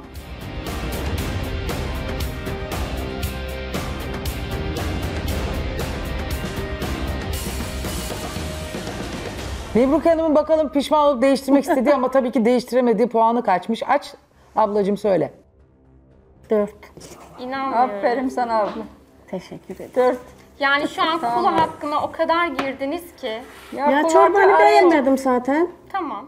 Bir saniye, kaç yapacaktın değiştirebilseydin? 6 yapacağım. Keşke. Vallahi 6 yapacağım. Niye 4 verdin de teyzeciğim? Dalgınlığıma geldi. Şimdi de desen şimdi de değiştiririm he vallahi. Ama bekliyoruz, soruyoruz, duruyoruz. Yani hiç yetişmemiş ya zaten. Sanki diyor ki 3 saniyeniz var, hadi hemen hepiniz yazın. Öyle bir şey yok ki, bekliyoruz, söylüyoruz. Dalgınlığına gelmiş. 6 nere, 4 nere? Masayı görüyorsun. Gelen ya yemeğim tamam, eksik bir şey yok. Tamam, demiyorum ama beğenmemiş olabilirsiniz. Eksik yemeğim yok. Masam eski süper, yemeğin çok o güzel. yemekte kuyruğun eskikti. Kuyruk olsaydı daha bir güzel olurdu. Ama kayınvalidemden. Kuyruk yağıyor. Ya bir de bir şey söyleyeceğim. Tamam, onu yemekten kırabilirsin. Ona yemekten kuyruk yağı eksik oldu. Ona kırdın diye bir şey demiyorum ama sen benim yemeğimle masama 4 verirsen bana hiç puan vermedin zaten. Masaya puan vermedin. Sen peki Mebruke Hanımcığım diğer hanımların puanını görünce mi değiştirmek istedin? Baktın düşük herkesin. Yok görmedim. Nasıl görmedin? Açtık ki hepimiz. Nasıl ha şimdi evet onlarınkini gördüm, ben dedim ben düşük verdim. Evet. Yani bir de Güzin Hanım galiba. Ona söylediğim tamam, gibi yani yemekler sadece vardı, kötü de olsa yani. yaptığım yemek ama için kötü. Ne yaptın? Masaya verince benimki düşük geldi. Sadece yemeğe verdin. Bir tek ben 5 vermedim ki, niye yani bana direkt söylüyorsunuz bunu? Çok Hayır bakın konuştuğumuz şimdi. için size örnek Hayır verdim. hanımefendi de size 5 puan verdi ve ilk başta o verdi. Tamam, onunla da açıklama yaptım. Yani ben size söylüyorum, ben sizin çorbanızı ilk başta zaten beğenmediğimi söyledim, belirttim. Çıktık yola. Evimize dönebilecek miyiz? Yerler buz. Bakalım evimize dönebilecek miyiz? Ben şimdilik gidiyorum. İnşallah yarın görüşürüz. Bakalım gelebileceğim mi? Bilmem. Bilemem.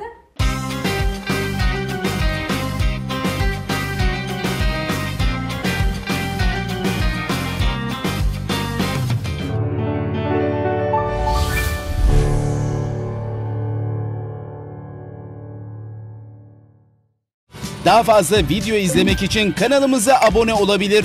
İlk izleyen olmak isterseniz bildirimleri açabilirsiniz.